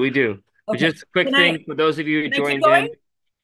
in, please go and visit the YouTube channel to again subscribe to this so you can see more of these videos. Thanks. Okay, so before the electricity went off and they took too long to turn the generator back on, so I was deprived of internet for a few seconds. That's why I disappeared. I am now back. Hopefully we won't have another power cut, but I can't promise anything because this is Congo after all. I said that I was going to take you into the Holy Family's breakfast. So in Shoghi Effendi's childhood, the Holy Family had the habit of rising at dawn and spending the first hour of the day in Abdu'l-Bahá's room. This room. Shoghi Effendi had once been late for morning prayers, and he was never late ever again. From that moment on, he was the first one to get up and arrive at the master's room. In the morning, the children sat on the floor, their legs folded, and the family and the children would chant prayers and eat breakfast with Abdu'l-Bahá. Amatul-Bahá Ruhiya Khanum describes the Holy Family's morning meal. Breakfast consisted of tea brewed on the bubbling Russian brass samovar and served in little crystal glasses, very hot and very sweet, pure wheat bread and goat's milk cheese. So, 1897 to 1905, Shoghi Effendi's childhood suffering. This section covers the same time frame as we've covered so far in these pleasant, lovely stories, but I'm going to talk to you about unpleasant things, the suffering of Abdu'l-Bahá and the suffering of Shoghi Effendi, because it's very important to understand that is a building block of our guardian, our beloved guardian. He wasn't just running about chanting prayers, having breakfast, listening to his he also experienced deep, deep suffering at several times in his formative years, up until the age of 15, and then, of course, at the age of 21, when his grandfather suddenly passed away. So we have to really, this is very, very important. And this is a stunning, colorized, not color photograph, colorized photograph of Abdu'l-Bahá from the Baha'i international community at Baha'i Media Bank, a beautiful website. From the moment of his birth, just want to do this so you can see his hands as well. From the moment of his birth, Shoghi Effendi was surrounded by his grandfather Abdu'l-Bahá's suffering. In 1897, when he was born, covenant breaking was at its peak since the ascension of Baha'u'lláh. Although it had started just hours after Baha'u'lláh passed away in May of 1892, when Mirza Muhammad Ali stole the 2 cases of Baha'u'lláh, Abdu'l-Bahá's own inheritance. Shoghi Effendi was an infant when it started, and he was 8 years old when the climax of all this suffering, the Commission of Inquiry from Istanbul, took place. It's very important as we begin this very intense dive into the Guardian's entire life to understand that he was inured to suffering from the moment he was born, and to understand why he was named, to understand why being named guardian of the cause by Abdu'l-Bahá sent him into such a shock. All of these things play into each other. Shoghi Effendi knew exactly what being the head of the Baha'i faith entailed because he spent an entire childhood, until the age of 21, he spent 21 years watching Abdu'l-Bahá being the head of the faith. So he knew exactly what being the world head of the Baha'i faith entailed. Of course, the master was the center of the covenant. He was the guardian, but they were still at the head of the faith. He saw Abdu'l-Bahá endure like a living martyr through the nightmare of covenant breaking during his own ministry. This chronology is focused on Shoghi Effendi, who had no role in any of these events. But because these events happened while he was a child and they had an enormous impact on him, I still want to cover them, even though they strictly don't feature Shoghi Effendi. And that's my rule usually for stories in this chronology. I want to make a little exception for this because I think it's extremely important. It will provide a balanced understanding of what Shoghi Effendi's childhood must have been like, especially since he was such a sensitive, perceptive, intuitive young boy. Living with Abdu'l-Bahá day in, day out, following him like his shadow, while all these forces of evil attacked his grandfather day and night. So first off, first unpleasant pill to swallow, 1897, 1900, the abject betrayal of Mirza Agha Jan. So from now on, every single illustration for any kind of covenant breaking or martyrdom will be red on black in this sort of format, sort of abstract illustration. In 1897, the year Shoghi Effendi was born, Mirza Agha Jan, Baha'u'llah's amanuensis for 40 years, committed to the covenant breakers and plotted secretly with them on ways to destabilize the Baha'i community and cause the greatest possible amount of discord and division. Mirza Agha Jan lied about receiving revelation from God, lied about having received a tablet from heaven, which he wrote himself in green ink, which he had used to take down Baha'u'llah's revelation. He used it in the same handwriting that he had used. I mean, it's so sick. He wrote in the same handwriting that he had used for 40 years to take down real revelation from Baha'u'llah. He wrote down fake revelation and said that he had received revelation. From 1897 to 1900, when he died, or the year before he died, Mirza Agha Jan lived inside the holiest shrine of Baha'u'llah, the holiest place for Baha'is in the world. For 3 years, he lived inside the shrine. A covenant breaker lived inside the shrine. For 3 years, Abdu'l-Bahá and the Baha'is had to pray outside of the holiest place on earth because Mirza Agha Jan was inside. When the Baha'is gathered, Mirza Agha Jan would come out bareheaded, barefoot, and wrapped in a shroud and mumble nonsense, staggering around the Baha'is while they were praying. 1900, so Shoghi Effendi would have been 3 years old, attempts on the life of Abdu'l-Bahá. By 1900, Mirza Agha Jan died, and the covenant breakers had disrupted the local Baha'i community's life. They had occupied the mansion of Bahji, which would not return to the faith for almost 30 years. They spread blatant lies about the Shrine of the Bab that Abdu'l-Bahá was at the time building in Haifa during the childhood of Shoghi Effendi. That was the major building work in Haifa, was the Shrine of the Bab. And this started a year or two after Shoghi Effendi was born. So Shoghi Effendi would have been very aware of the building of the shrine. And so they lied to the Ottoman authorities, saying that Abdu'l-Bahá was raising an army and preparing to attack the Ottoman forces because where Abdu'l-Bahá was living in Akka and Haifa, this was the Ottoman Empire. The Ottoman Empire was very large at the time. This was shortly before the end of the Ottoman Empire, which is happening in 5 years' time from now. This is all going to come to a boil soon. There were attempts to murder Abdu'l-Bahá on 2 separate occasions, one by poisoning a jug of water and one with a dagger. The indictment of Abdu'l-Bahá, 1904. This is Sultan Abdul Hamid II of the Ottoman Empire, an enemy of Abdu'l-Bahá. In 1904, fresh adversities poured out onto Abdu'l-Bahá.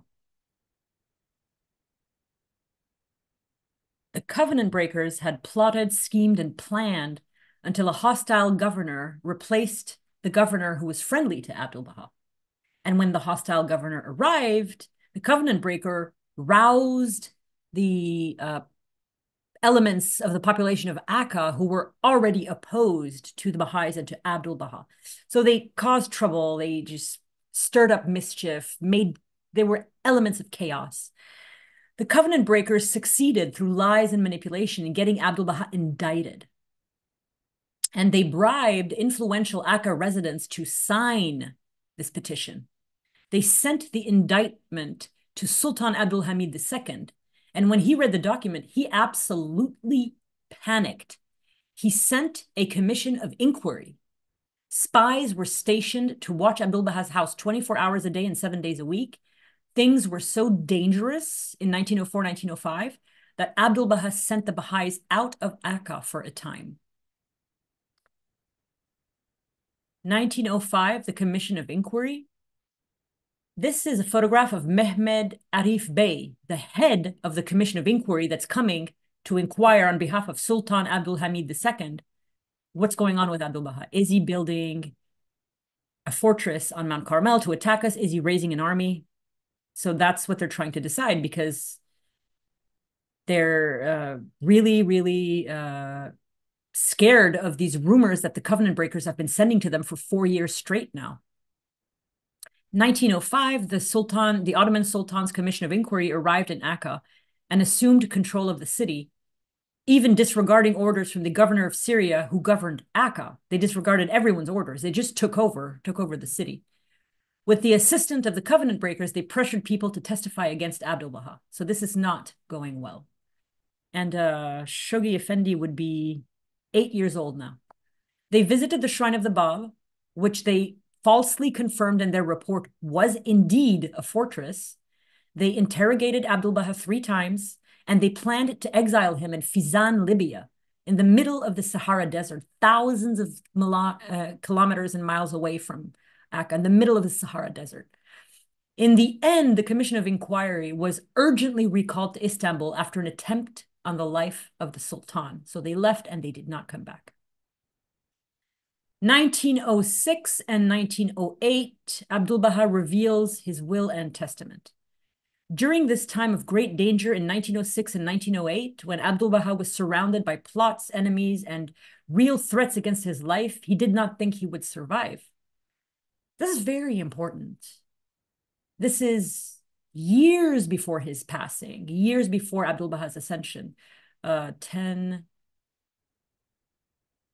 20 years, 22 years, 24 years before his ascension. Abdu'l-Bahá thought he was going to die, and so he wrote his last will and testament.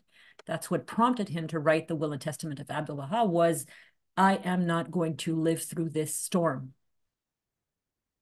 So he revealed his will and testament in 2 parts, in 1908, 1906 and 1908, and he named Shoghi Effendi as guardian of the cause and his successor. Shoghi Effendi at the time was 9 and 11 years old.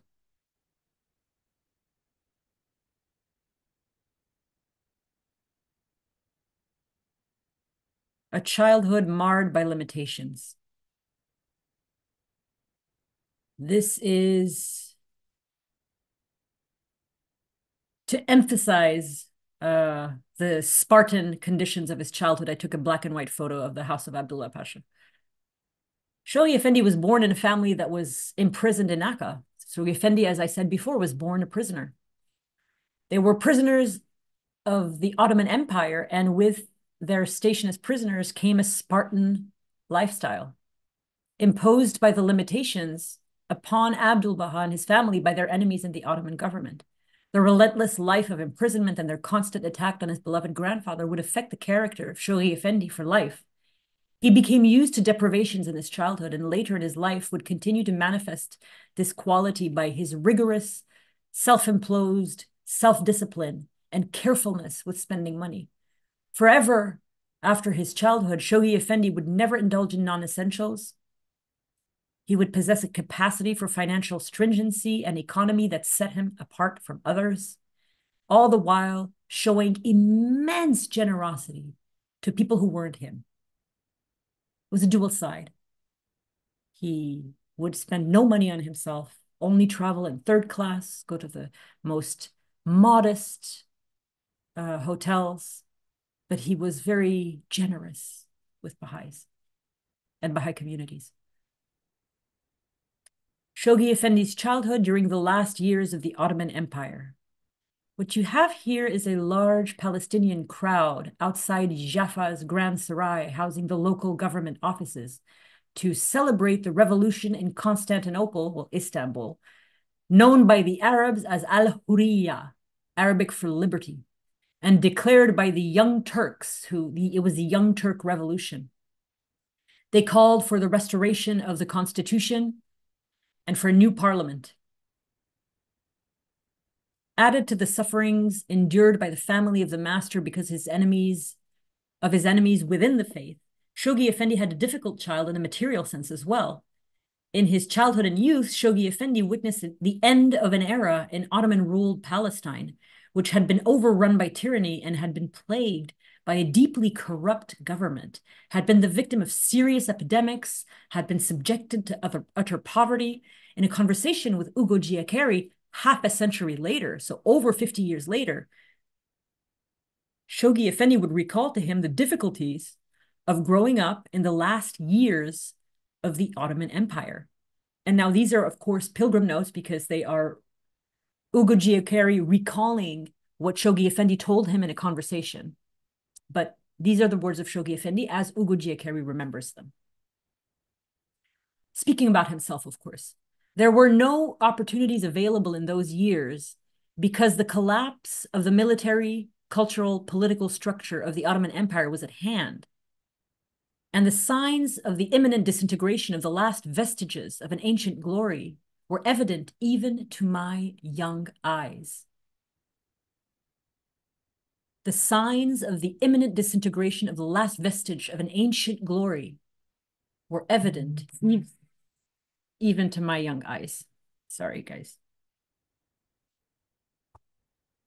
Okay.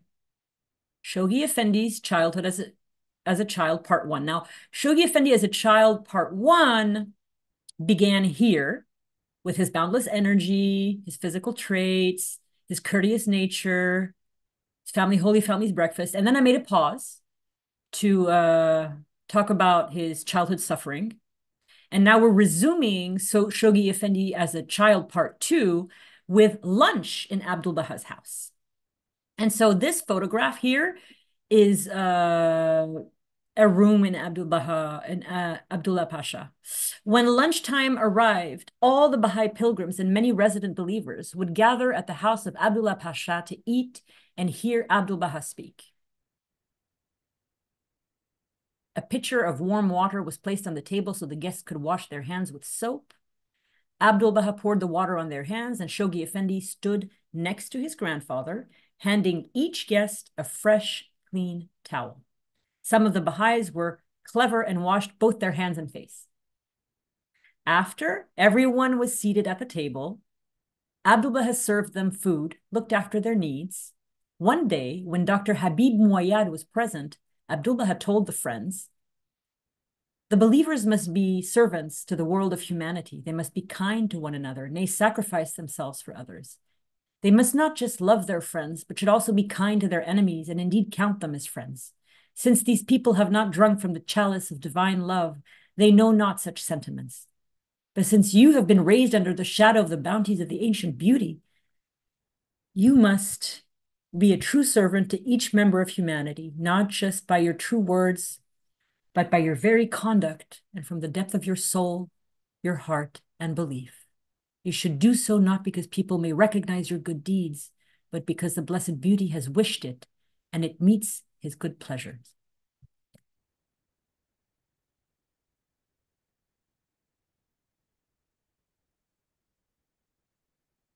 Shoghi Effendi's relationship to prayers as a child. This is also from the Priceless Pearl. While Shoghi Effendi was still a baby, Abdu'l-Bahá called one of the Muslims who chanted in the mosque to come once a week and chant the sublime verses of the Quran in his melodious voice to Shoghi Effendi. As a young child, Shoghi Effendi memorized and chanted tablets revealed by Abdu'l-Bahá after Baha'u'llah's ascension with tears streaming down his little face. One day, a Western pilgrim asked Abdu'l-Bahá to reveal a prayer for children. The first one to memorize it was Shoghi Effendi, who would chant it in meetings. Many of the members of the Holy Family, including Abdu'l-Bahá and Shoghi Effendi's mother, Zia Khanum, had very beautiful voices when chanting prayers. And this aspect of family culture deeply affected Shoghi Effendi, who would chant prayers until the end of his life. So we're coming to the second vignette of a book that I want to introduce you to, which is a book that I love with all my heart. It's a book by Riaz Khadem, Dr. Riaz Khadem, and it's called Prelude to the Guardianship. There is no specialist alive today more knowledgeable about Shoghi Effendi's early years than Dr. Riaz Khadem. His pioneering historical research should be introduced here before the first story that draws on this book. The next story comes from Dr. Riaz Khadem's Prelude to the Guardianship, was first published many years ago as Shoghi Effendi in Oxford. For almost 3 decades, starting with Shoghi Effendi in Oxford in 1999, then with Prelude to the Guardianship, published 15 years later in 2014, Dr. Riaz Khadem has opened the Baha'i world's eyes to the most important formative moments of Shoghi Effendi: his childhood, his schooling, his time with his beloved grandfather Abdu'l-Bahá, his studies in Beirut, his travels to Egypt to meet the master, his almost journey to the United States cut short by the evil Dr. Farid, his time as Abdu'l-Bahá's secretary in 1918-1920, his rest in Paris, France, his first few terms at Oxford before hearing of the tragic passing of Abdu'l-Bahá, and his early moments as guardian. We will cover all of these in the chronology. Dr. Riaz Khadem's peerless work of research into the archives of the American University of Beirut and Oxford University offer something exceedingly unique in Baha'i history: a thorough, detailed, intricate view of the little-known parts of Shoghi Effendi's life before he became the guardian. This book is published by George Ronald. This is also a lifelong trait for Abdu'l-Bahá. Abdu'l-Bahā's love, Shoghi Effendi's love of learning. Another photograph of a young Shoghi Effendi with a fez, and it goes down to his beautiful leather booties as well. Also from The Priceless Pearl, also those intense eyes, which from birth are his distinguishing characteristic, physical characteristic. One day, when he was still a very small child, Shoghi Effendi entered Abdu'l-Bahā's room, picked up his pen, and tried to write. Abdu'l-Bahá gently drew Shoghi Effendi in, tapped him on the shoulder, and told his serious little grandson, the future guardian, "Now is not the time to write. Now is the time to play. You will write a lot in the future." Because Shoghi Effendi had such an insatiable desire to learn, Abdu'l-Bahá instituted classes in his home, some of which were taught by the veteran defender of the cause, Haji Mirza Haidar Ali. At one point in Akka, Shoghi Effendi and Abdu'l-Bahā's other grandchildren were taught by an Italian governess. Shoghi Effendi's early life. This is another photograph by one of my favorite Baha'i photographers, Chad Mauger, who his Flickr page is linked to every image of his that I use. These are images that are copyrighted by Chad, and I use them with his permission in this chronology. They are the open shutters of the Bahji pilgrim house, where Shoghi Effendi sometimes stayed the night as a child. Shoghi Effendi's early years were spent in the prison city of Akka, enclosed by moats and walls, its 2 gates guarded by sentries. When his beloved grandfather was reincarcerated, tensions were high and danger was everywhere because of the incessant plottings of the covenant breakers. But these restrictions did not mean Shoghi Effendi could not move around. He had many occasions to visit the homes of resident Baha'is in Akka, visit the Khane Avami, the Inn of the Pillars, the caravanserai where the pilgrims were housed, and enjoy the garden of Rizwan, often in the company of his beloved Abdu'l-Bahá. Shoghi Effendi also traveled to Beirut, the only large city in the region, with his family. Shoghi Effendi sometimes slept in the pilgrim house at Bahji, the shutters you see here.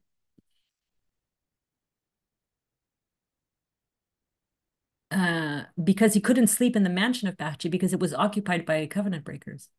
When he did sleep over at the pilgrim house at Bahji with Abdu'l-Bahá, Abdu'l-Bahá himself would come and tuck in his grandchild in bed, saying, "I need him."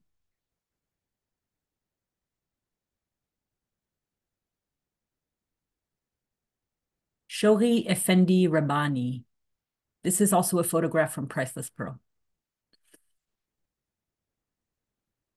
Although his grandson's name was Shoghi, Abdu'l-Bahá invariably called him Shoghi Effendi and commanded everyone, including Shoghi Effendi's father, to add the title after his name, so no one was to call him Shoghi.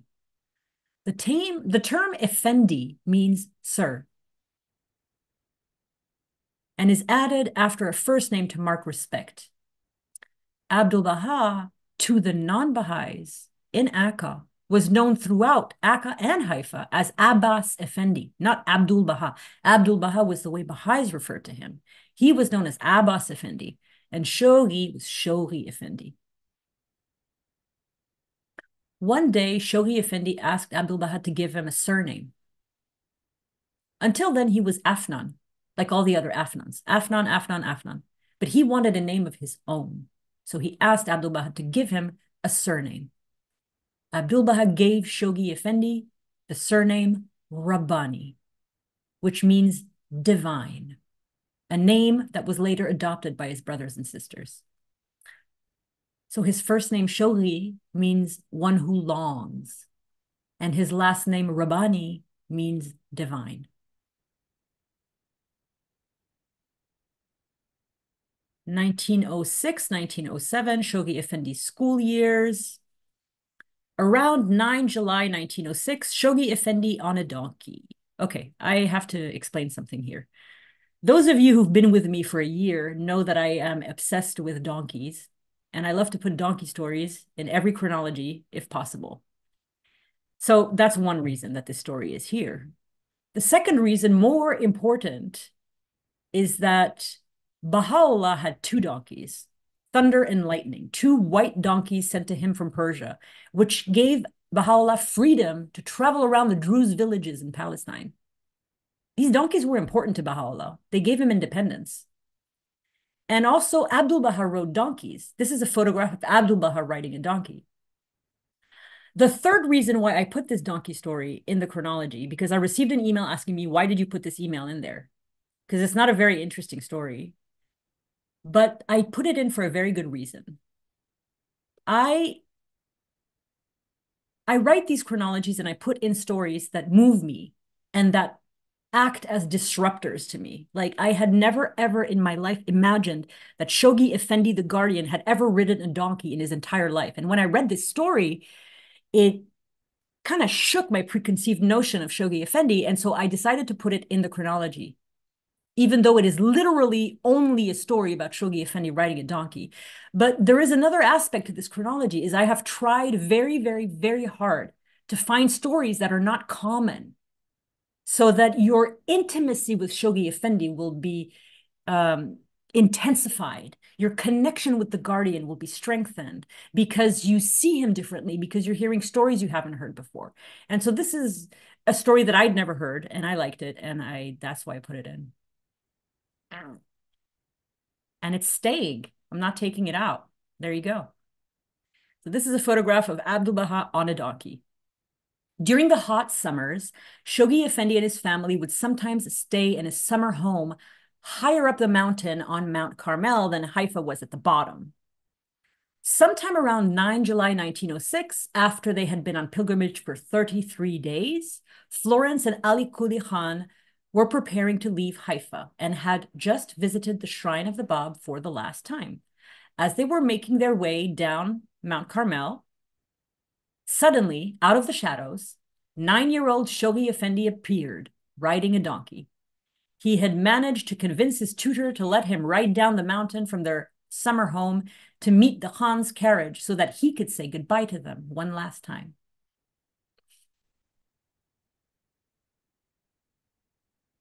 In 1906, Jane White and the Unforgettable Boy. This, my friends, is the very first picture in the chronology that was given permission for me to use by the United States National Baha'i Archives. It's a rare photo of the Shrine of Baha'u'lláh in the late 1890s. I thought it would be very interesting to put this here because this story takes place in the shrine. Jane White, a Scottish Christian, had come on pilgrimage in March 1906 with Mrs. Thornburg Cropper, the first British Baha'i. She had been convinced to accept the invitation even though she wasn't a Baha'i, because her friend Edward Granville Brown, the famous British Orientalist, told her, "Certainly do not refuse so great an opportunity." Edward Granville Brown, you will remember, was the only Westerner to meet Baha'u'lláh and write about him. Several Westerners met Baha'u'lláh, but he was the only one to write about him. Jane White spent 3 days in Akka and was deeply affected. She often wrote about her experience on pilgrimage afterwards and meeting Abdu'l-Bahá. But another thing she wrote about was a scene she never forgot. One day, she saw a young boy kneeling in adoration before the threshold of the shrine of Baha'u'lláh, and the thought crossing her mind, what destiny lies before this boy? The 9-year-old boy was Shoghi Effendi. 1906, 1907, A Dream of the Bab. This is another photo of the room of Abdu'l-Bahá in the house of Abdullah Pasha, in which Shoghi Effendi saw the Bab in his very significant dream. When Shoghi Effendi was 9 or 10 years old, living with his nurse in Abdu'l-Bahá's house in Haifa and going to the French school, he had a deeply significant dream. In the dream, he and an Arab schoolmate were in Abdu'l-Bahá's reception room in the house of Abdullah Pasha in Akka.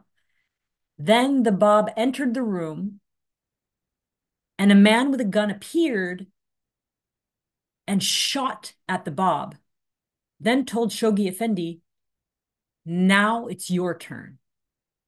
The man began to chase Shoghi Effendi around the room to shoot him, and that was when Shoghi Effendi woke up.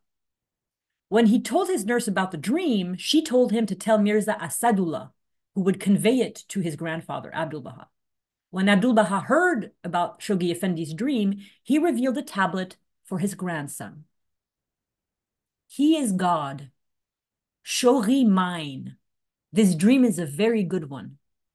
Rest assured that to have attained the presence of His Holiness the Exalted One, may my soul be a sacrifice to him, is a proof of receiving the grace of God and obtaining His most great bounty and supreme favor. The same is true of the rest of the dream. It is my hope that you may manifest the outpourings of the Abha beauty, and waxed day by day in faith and knowledge, at night pray and supplicate, and in the day do what is required of you.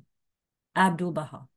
Shoghi Effendi had this dream around the time that Abdu'l-Bahá was revealing his will and testament, in which he named him his eldest grandson, guardian of the cause. Happened around the same time. This is another story I love. February 1907, Abdu'l-Bahá joins the children jumping rope during Corinne and Arna True's pilgrimage. This is a beautiful picture of Corinne True. Corinne True came on pilgrimage for the first time in February 1907. This is a very important date. A very, very, very significant story is going to happen late in the life of the guardian that has to do with this 1907 pilgrimage by Corinne True. Remember it if you can. It's going to be like in 20 weeks, but it's okay. From the moment she came on pilgrimage in 1907, she dedicated her life and soul to Abdu'l-Bahá, who loved her very, very deeply. Corinne arrived on pilgrimage with her 16-year-old daughter, Arna, who was not having a very good time at all. At lunch one day, obviously sensing her unhappiness, Abdu'l-Bahá asked Arna, "Are you happy?" Arna replied, "Yes, but not very." Her mother, Corinne, cringed at Arna's candor, but Abdu'l-Bahá knew just the remedy. He smiled and asked her if she would like to be with the other Persian children of the Holy Family. Abdu'l-Bahá's solution was brilliant. It didn't matter that the children didn't speak each other's language, that they didn't understand English and Arna didn't understand Persian. Her love for them was all the communication they needed. One day, Arna gathered all the children, including 10-year-old Shoghi Effendi, who had come to Akka for the weekend from his school in Haifa, and Arna taught them all the American games that she knew. One afternoon, the master entered the courtyard and stopped to watch Arna teaching the children how to jump rope. Abdu'l-Bahá was impressed, and then Abdu'l-Bahá took a turn with the jump rope. Later that year, Shoghi Effendi wrote a letter to Arna, now back in the United States, thanking her for the writing paper she and her mother had given him. This is actually really sweet. This is a story of when this picture was taken. After 8 April 1907, the photograph of Shoghi Effendi with his sailor collar. It's a very famous photograph of him. This is Shoghi Effendi wearing his sailor collar with his sister Ruhangiz and his cousin Ruhi Afnan, both of which, unfortunately, later broke the covenant.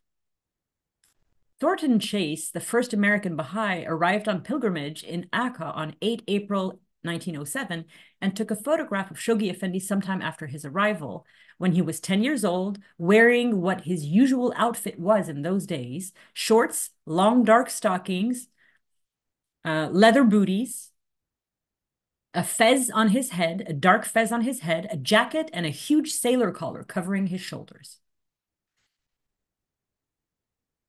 So friends, we've arrived at the last section for today. This is 1909-1910, Shoghi Effendi in Haifa before his studies in Beirut. And the first story is 1899 to 1909, Abdu'l-Bahá erects the Shrine of the Bab. This is also a rare picture from the construction of the Shrine of the Bab, rare picture provided by the United States National Baha'i Archives. The dominating project in his adoring grandfather's life, from the time Shoghi Effendi was born until the time he was 12 years old, was the erection of the Shrine of the Bab in order to lay to rest the remains of the Bab, a project which spanned the years 1899 to 1909, from the time Shoghi Effendi was 2 to the time Shoghi Effendi was 12. In 1897, the year Shoghi Effendi was born, Abdu'l-Bahá ordered an engraved one-piece marble sarcophagus and a coffin made of the finest Burmese wood from the Baha'i community of Burma, today's Myanmar.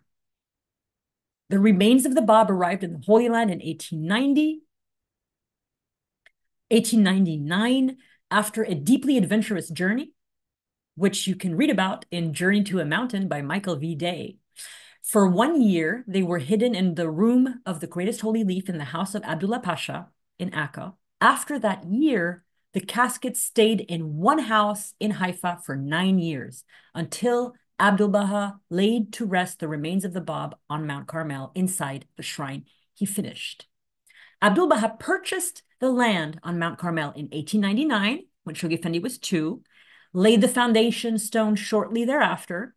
Then from 1899 to 1908, he built it as a prisoner at a distance from Akka, sending his instructions over to Haifa, supervising the whole construction project from afar. While he was still a prisoner, throughout all the crises that surrounded him, like the Commission of Inquiry, he kept building. 21st of March, 1909, Shoghi Effendi is present when Abdu'l-Bahá lays the Bab's remains to rest. Let me just give you a little bit more room to read that. This is the Shrine of the Bab as it was on the 21st of March, 1909, when Abdu'l-Bahá finally interred the remains of the Bab on Mount Carmel after 59 years of displacement, after his martyrdom on the 9th of July, 1850.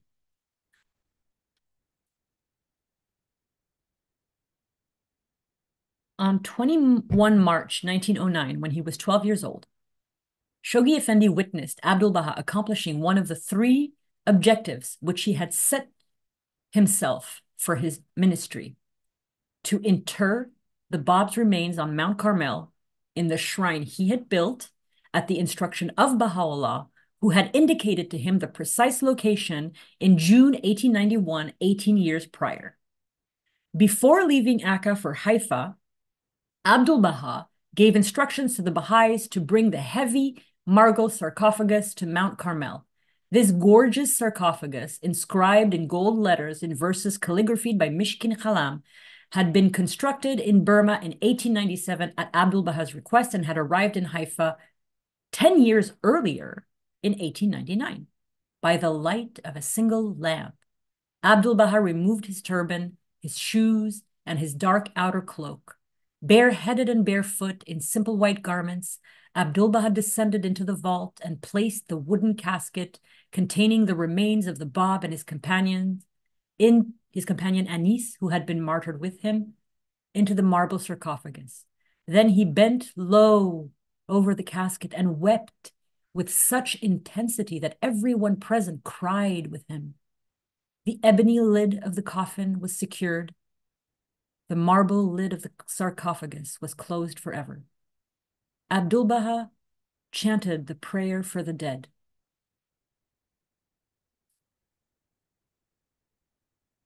Abdu'l-Bahá chanted the prayer for the dead because this is the first time in 59 years since the Bab was shot and martyred that he is being buried. So this is the first time the prayer for the dead. I mean, this Abdu'l-Bahá is burying the Bab. I mean, this is so moving.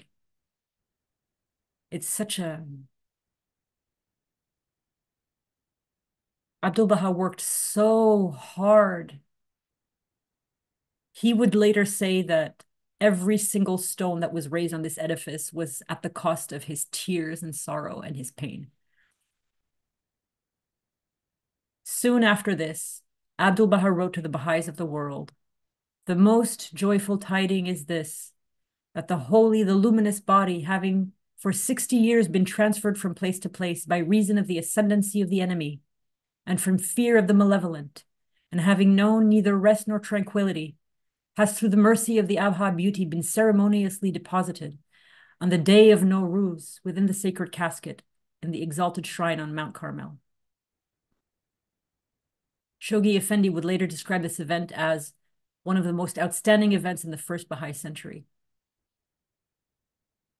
You know, Baha'is cannot be buried more than an hour from the place they die. And the Bab was buried 59 years and thousands of miles from the place he died. Extremely moving event.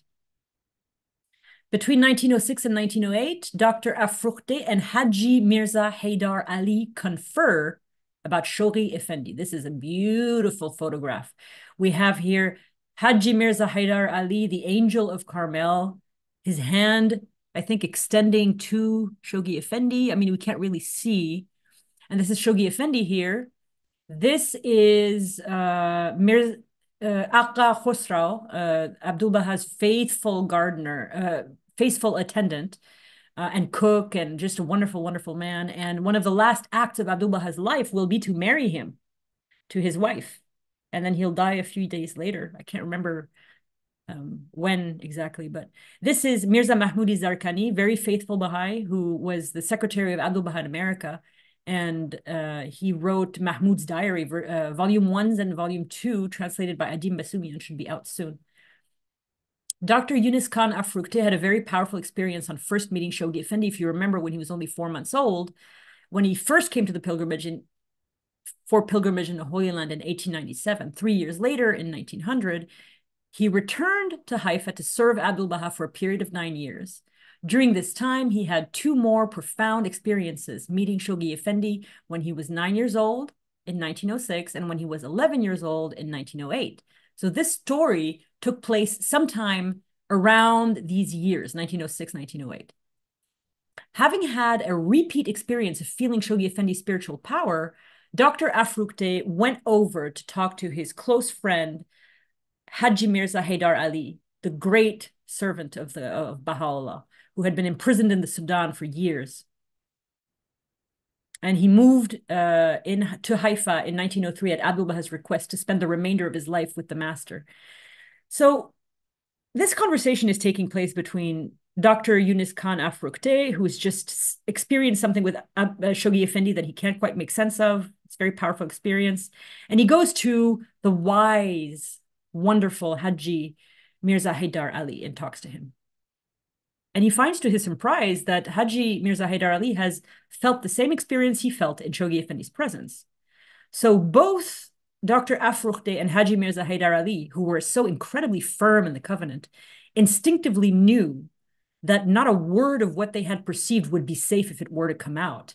So they made a pact. They kind of decided together to keep their experiences to themselves, to protect Shoghi Effendi and to keep Abdu'l-Bahā's secret.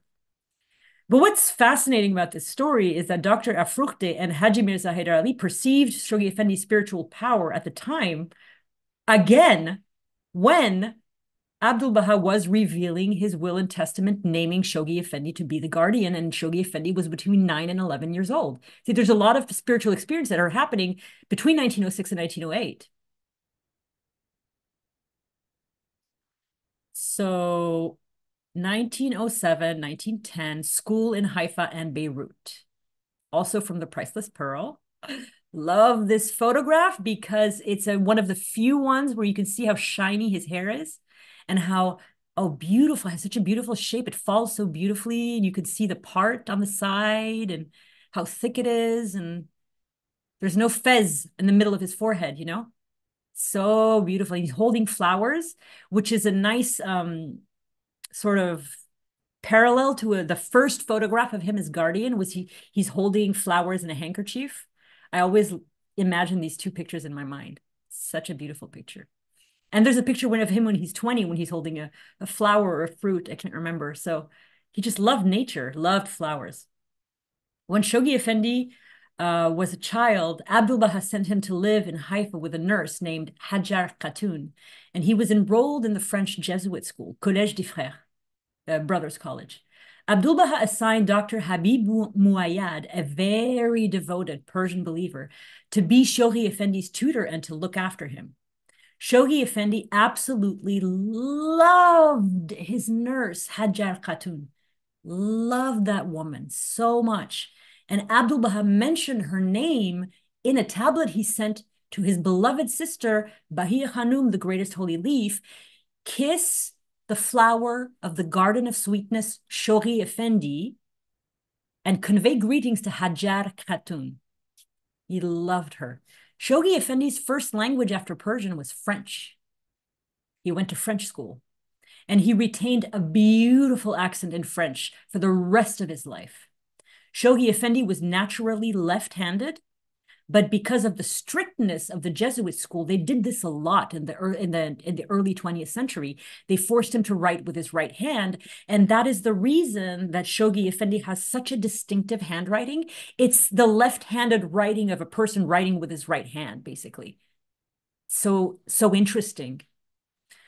By the time Shoghi Effendi was 9 or 10, sometime in 1906, 1907, Shoghi Effendi had become so deeply unhappy in his French school that Abdu'l-Bahá sent him to a Catholic boarding school in Beirut, where he was just as unhappy. Now, this is going to be a theme in Shoghi Effendi's life. He was never happy in any school. Luckily, Shoghi Effendi came back to Haifa and to his grandfather for every vacation. And I think that holds the key to why he was unhappy in school, because he was not with Abdu'l-Bahá. When he was a young child, he was with Abdu'l-Bahá all the time because he didn't need to go to school. But then when he got to be 10, 11, 12, 13, 14, 15, all the way to 20, he had to be sent away to go to school. And that meant not being in the presence of Abdu'l-Bahá. And that was always extremely hard for Shoghi Effendi. Abdu'l-Bahá tried to remedy the situation by sending a trusted Baha'i woman to Beirut to care for Shoghi Effendi and renting a house there so he could attend school as a day student and not a boarding student, thinking that would make it easier for him. Not long after she arrived, this devoted Baha'i wrote to Shoghi Effendi's parents in Haifa and explained to them that not only was Shoghi Effendi still very unhappy in his school, but he would sometimes refuse. He was so unhappy, he would refuse to attend school for several days.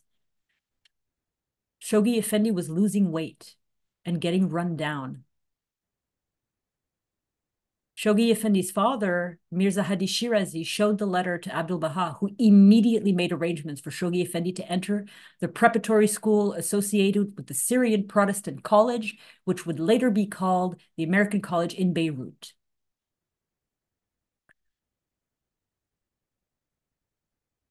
Oh, sorry. Just one sentence left. The only saving grace for Shoghi Effendi in these disappointing experiences with schools was that he was able to return to Haifa as often as possible and bask in the presence of the grandfather he idolized and yearned to serve. From the very moment he started going to school, he just started yearning to serve Abdu'l-Bahá. And this is building up to part 3, which is the most joyful part of the entire chronology, where Shoghi Effendi just serves Abdu'l-Bahá. That's in week after next. So 1907, 1910, lunch in the house in the time of Abdu'l-Bahá. This is a beautiful picture of the house of the master today. This little vignette just takes place before Abdu'l-Bahá left for his journeys to the West and after he moved to Haifa permanently. There was a member of Abdu'l-Bahā's household, A.M. Kuli, whose function it was to tell Abdu'l-Bahá the time. Sorry, that's just so cute. Every day at around 11 a.m. in the morning, Abdu'l-Bahá would enter the great hall of the house and ask, Kuli, sachandi? Kuli, what time it is? What time is it? Then the maids would set up for lunch. After laying down a large cloth on the floor of the old tea room, they placed a huge, low-legged table on it and set enamel plates down along with spoons and bread. Abdu'l-Bahá would sit down and call out, Bia Bishnid, come and sit down, to his family. Depending on the food, they would eat with their hands or with spoons, if it was soup. And Abdu'l-Bahá served rice to the family members. The seat next to Abdu'l-Bahá was always reserved for Bahia Hanum, the greatest holy leaf. And she would enter about halfway through lunch and bring a plate of food. Gradually, as Abdu'l-Bahá finished eating, other people would enter, women, guests, or children, and his daughters. The second lunch was much more raucous and noisy than the first lunch was. Abdu'l-Bahā's lunch was very quiet, very dignified, no kids. And then the greatest holy leaf comes in halfway through, and then it's the second shift for lunch, and it's all the kids, all the noise, everybody talking. So the children would cry, everyone would talk, but the one thing all the grandchildren were watching out for was the mouthful of the greatest holy leaf's food, which she would give to one or the other of her great nephews or nieces, because all the children said that her food tasted the best, and they called it the mouthful of Hanum. Shoghi Effendi was usually the one who got to eat it, because of course he was also her favorite. Once the ladies and the children of the household had eaten, it was the servants' turn at the same table. Then lunch would be cleared and everything, including the large round table, rolled back and put away in its place. Once Abdu'l-Bahá returned from his journeys to the West, more Western ways of eating were introduced, like ceramic plates instead of enamel, chairs and cutlery instead of sitting on the ground, eating with your hands. So it changed a little bit after 1913.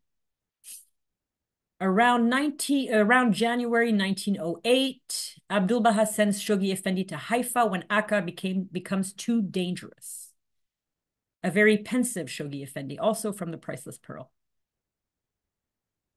Abdu'l-Bahá did everything to make sure Shoghi Effendi had a happy and carefree childhood, but his grandson was very sensitive and deeply intelligent, and Abdu'l-Bahá could not hide from him the great dangers that threatened him in the last days of the Ottoman Empire.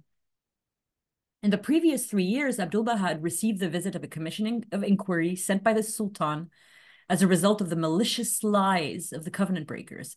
Akka and the house of Abdullah Pasha were filled with an atmosphere of great anxiety that had repercussions inside the Holy Family. Shoghi Effendi would later tell his wife, Amatul-Bahariya Khanum, that even though he was a young boy of 11 at the time, he realized the danger his grandfather was in.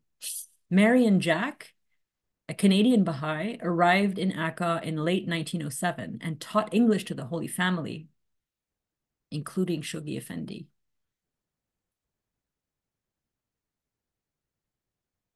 It was during this time that Abdu'l-Bahá began calling Mary and Jack General Jack. And General Jack, Mary and Jack, would go on to serve Shoghi Effendi very faithfully during his ministry. Abdu'l-Bahá was under constant surveillance because of the incessant rumor mongering of the jealous covenant breakers, and he once again suspended visits by Western pilgrims. The situation became so dire that Abdu'l-Bahá sent his eldest grandson, Shoghi Effendi, to live in Haifa. He sent him away from Akka to live in Haifa.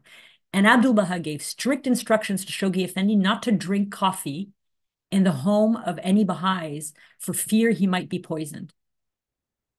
Why coffee? Because coffee is bitter. Most poison is bitter, and coffee masks the poison. So don't drink coffee in the homes of any of the Baha'is. 1909, Shoghi Effendi mourns the death of his beloved nurse, Hajar Khatun, who we just talked about. This is Shoghi Effendi here with his father and his siblings. The entire Holy Family knew that Shoghi Effendi was deeply devoted to his beloved nurse, Hajar Khatun, with whom he had moved to Haifa for his own safety. Hajar Khatun had essentially raised Shoghi Effendi, brought him up at the least. Shoghi Effendi's mother, Ziya Hanum, had dismissed the elderly Hajar Khatun when Shoghi Effendi was 9 or 10, and Shoghi Effendi had bitterly resented it. When Shoghi Effendi was 12 years old, around 1909, he was in his father's garden, which his father called Karm. He called his garden Karm, C-A-R-M, when he received the news that Hajar Khatun had passed away in Iskenderun, Turkey. And he sought out a dark place so he could cry for his nurse.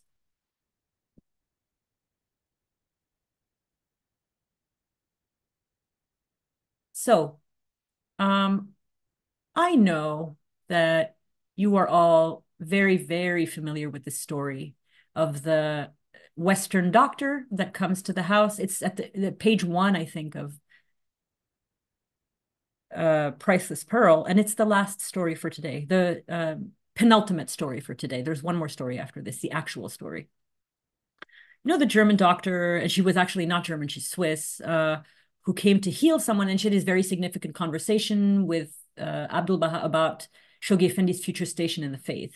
I want to talk to you a little bit about who this woman was, because we tell this story over and over again, but we don't know who she was, and she was actually a really important woman. Her name was Dr. Josefina Teresa Zurcher-Falschir. Oh, sorry. I'm going to stay on this for you. I'm going to leave the name up too, because it's a complicated name, and she has a Wikipedia page. So if you write down her name, or if you go to the chronology, you'll find information on her. So undoubtedly, this story that follows this one is the most important story in this first part of the chronology. It's the conversation between Abdu'l-Bahá and Dr. Josefina Teresa Zurcher-Falschir. Dr. Falschir was an extraordinary woman. She made medical history as one of the very first PhDs in medicine in Switzerland, and she was one of the very first medics in the Ottoman Empire.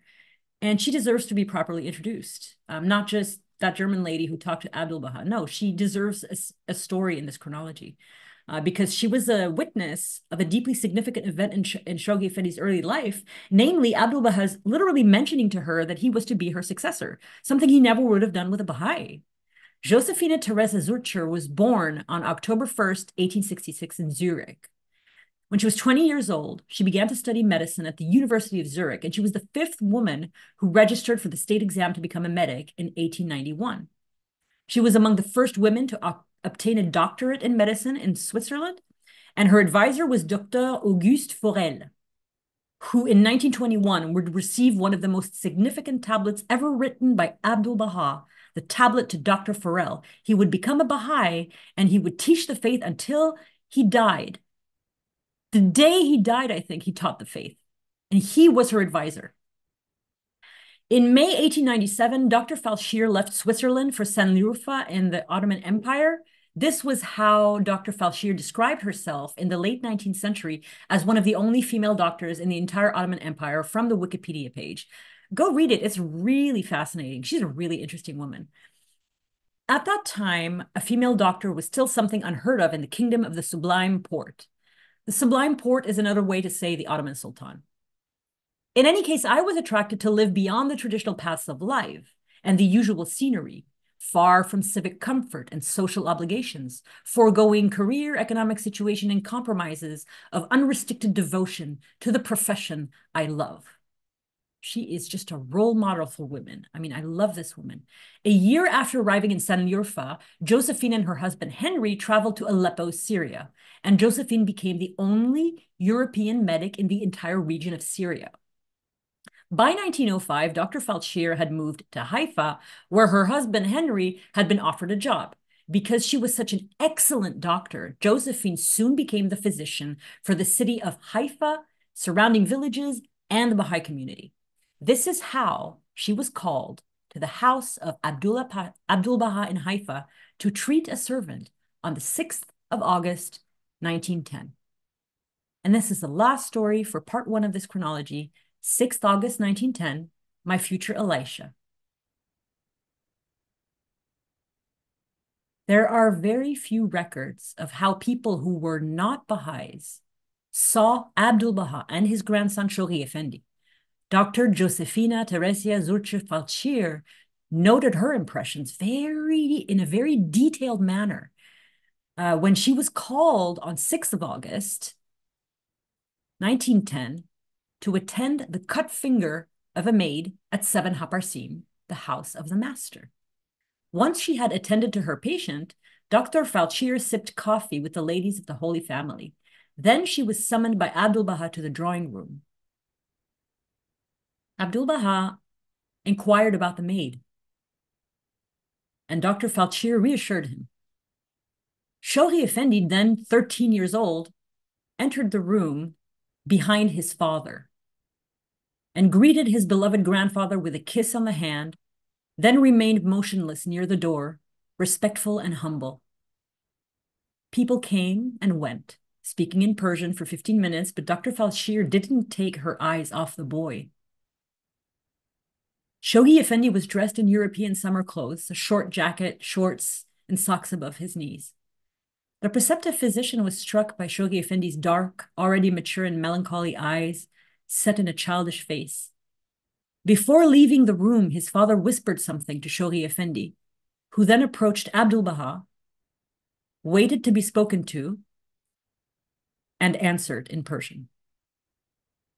Abdu'l-Bahá laughed, dismissed him, and Shoghi Effendi kissed his grandfather's hand again and walked backwards out of the room, his dark, loyal eyes never leaving Abdu'l-Bahā's. A short moment of silence followed, and Abdu'l-Bahá asked Dr. Falchir, "Now, my daughter, how do you like my future Elisha?" Dr. Falchir responded, "Master, if I may speak openly, I must say that in this boy's face are the dark eyes of a sufferer, one who will suffer a great deal." Abdu'l-Bahá looked away. And then, after a long time, turned back to Dr. Falchir and said, "My grandson does not have the eyes of a trailblazer, a fighter, or a victor, but in his eyes one sees deep loyalty, perseverance, and conscientiousness. And do you know why, my daughter, he will fall heir to the heavy inheritance of being my vizier?" Vizier meaning minister, literally, but also occupant of a high post. Baha'u'lláh, the great perfection, blessed be his words, in the past, the present, and forever, chose this insignificant one to be his successor, not because I was the firstborn, but because his inner eye had already discerned on my brow the seal of God. Before his ascension into eternal light, the blessed manifestation reminded me that I too, irrespective of primogeniture or age, primogeniture means firstborn, or age, must observe among my sons and grandsons whom God would indicate for his office. My sons passed to eternity in their tenderest years. In my line, among my relatives, only little Shoghi has the shadow of a great calling in the depth of his eyes.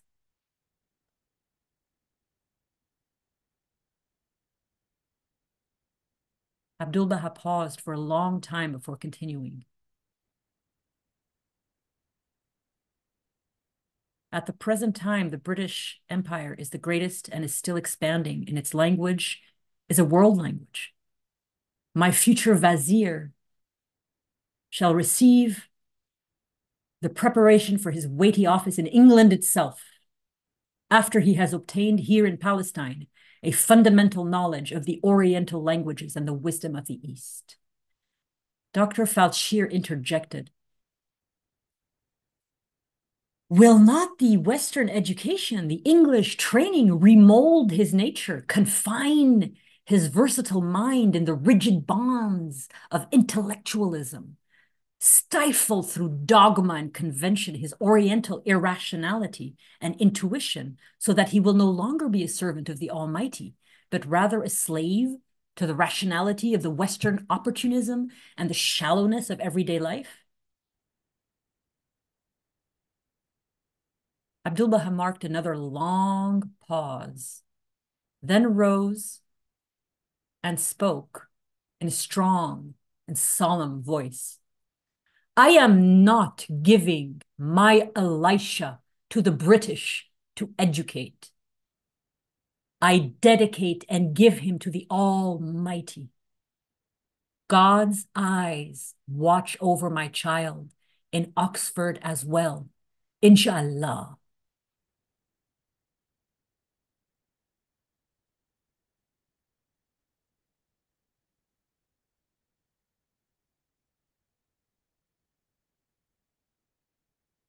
That's it for part one of the Guardian chronology. Please come back next week for part two. It's very exciting. It's all of the times that Shoghi Effendi as a child went to Egypt to meet his beloved grandfather, and then his studies at Syrian Protestant College at the University of Beirut. It's so exciting. So see you next week. And I want to again thank Immersive Ocean and the Baha'is of Clearwater, Florida, for being willing to put in so many hours for hosting this long series. I love you guys so much. I love being on your team. And so thank you and see you next week.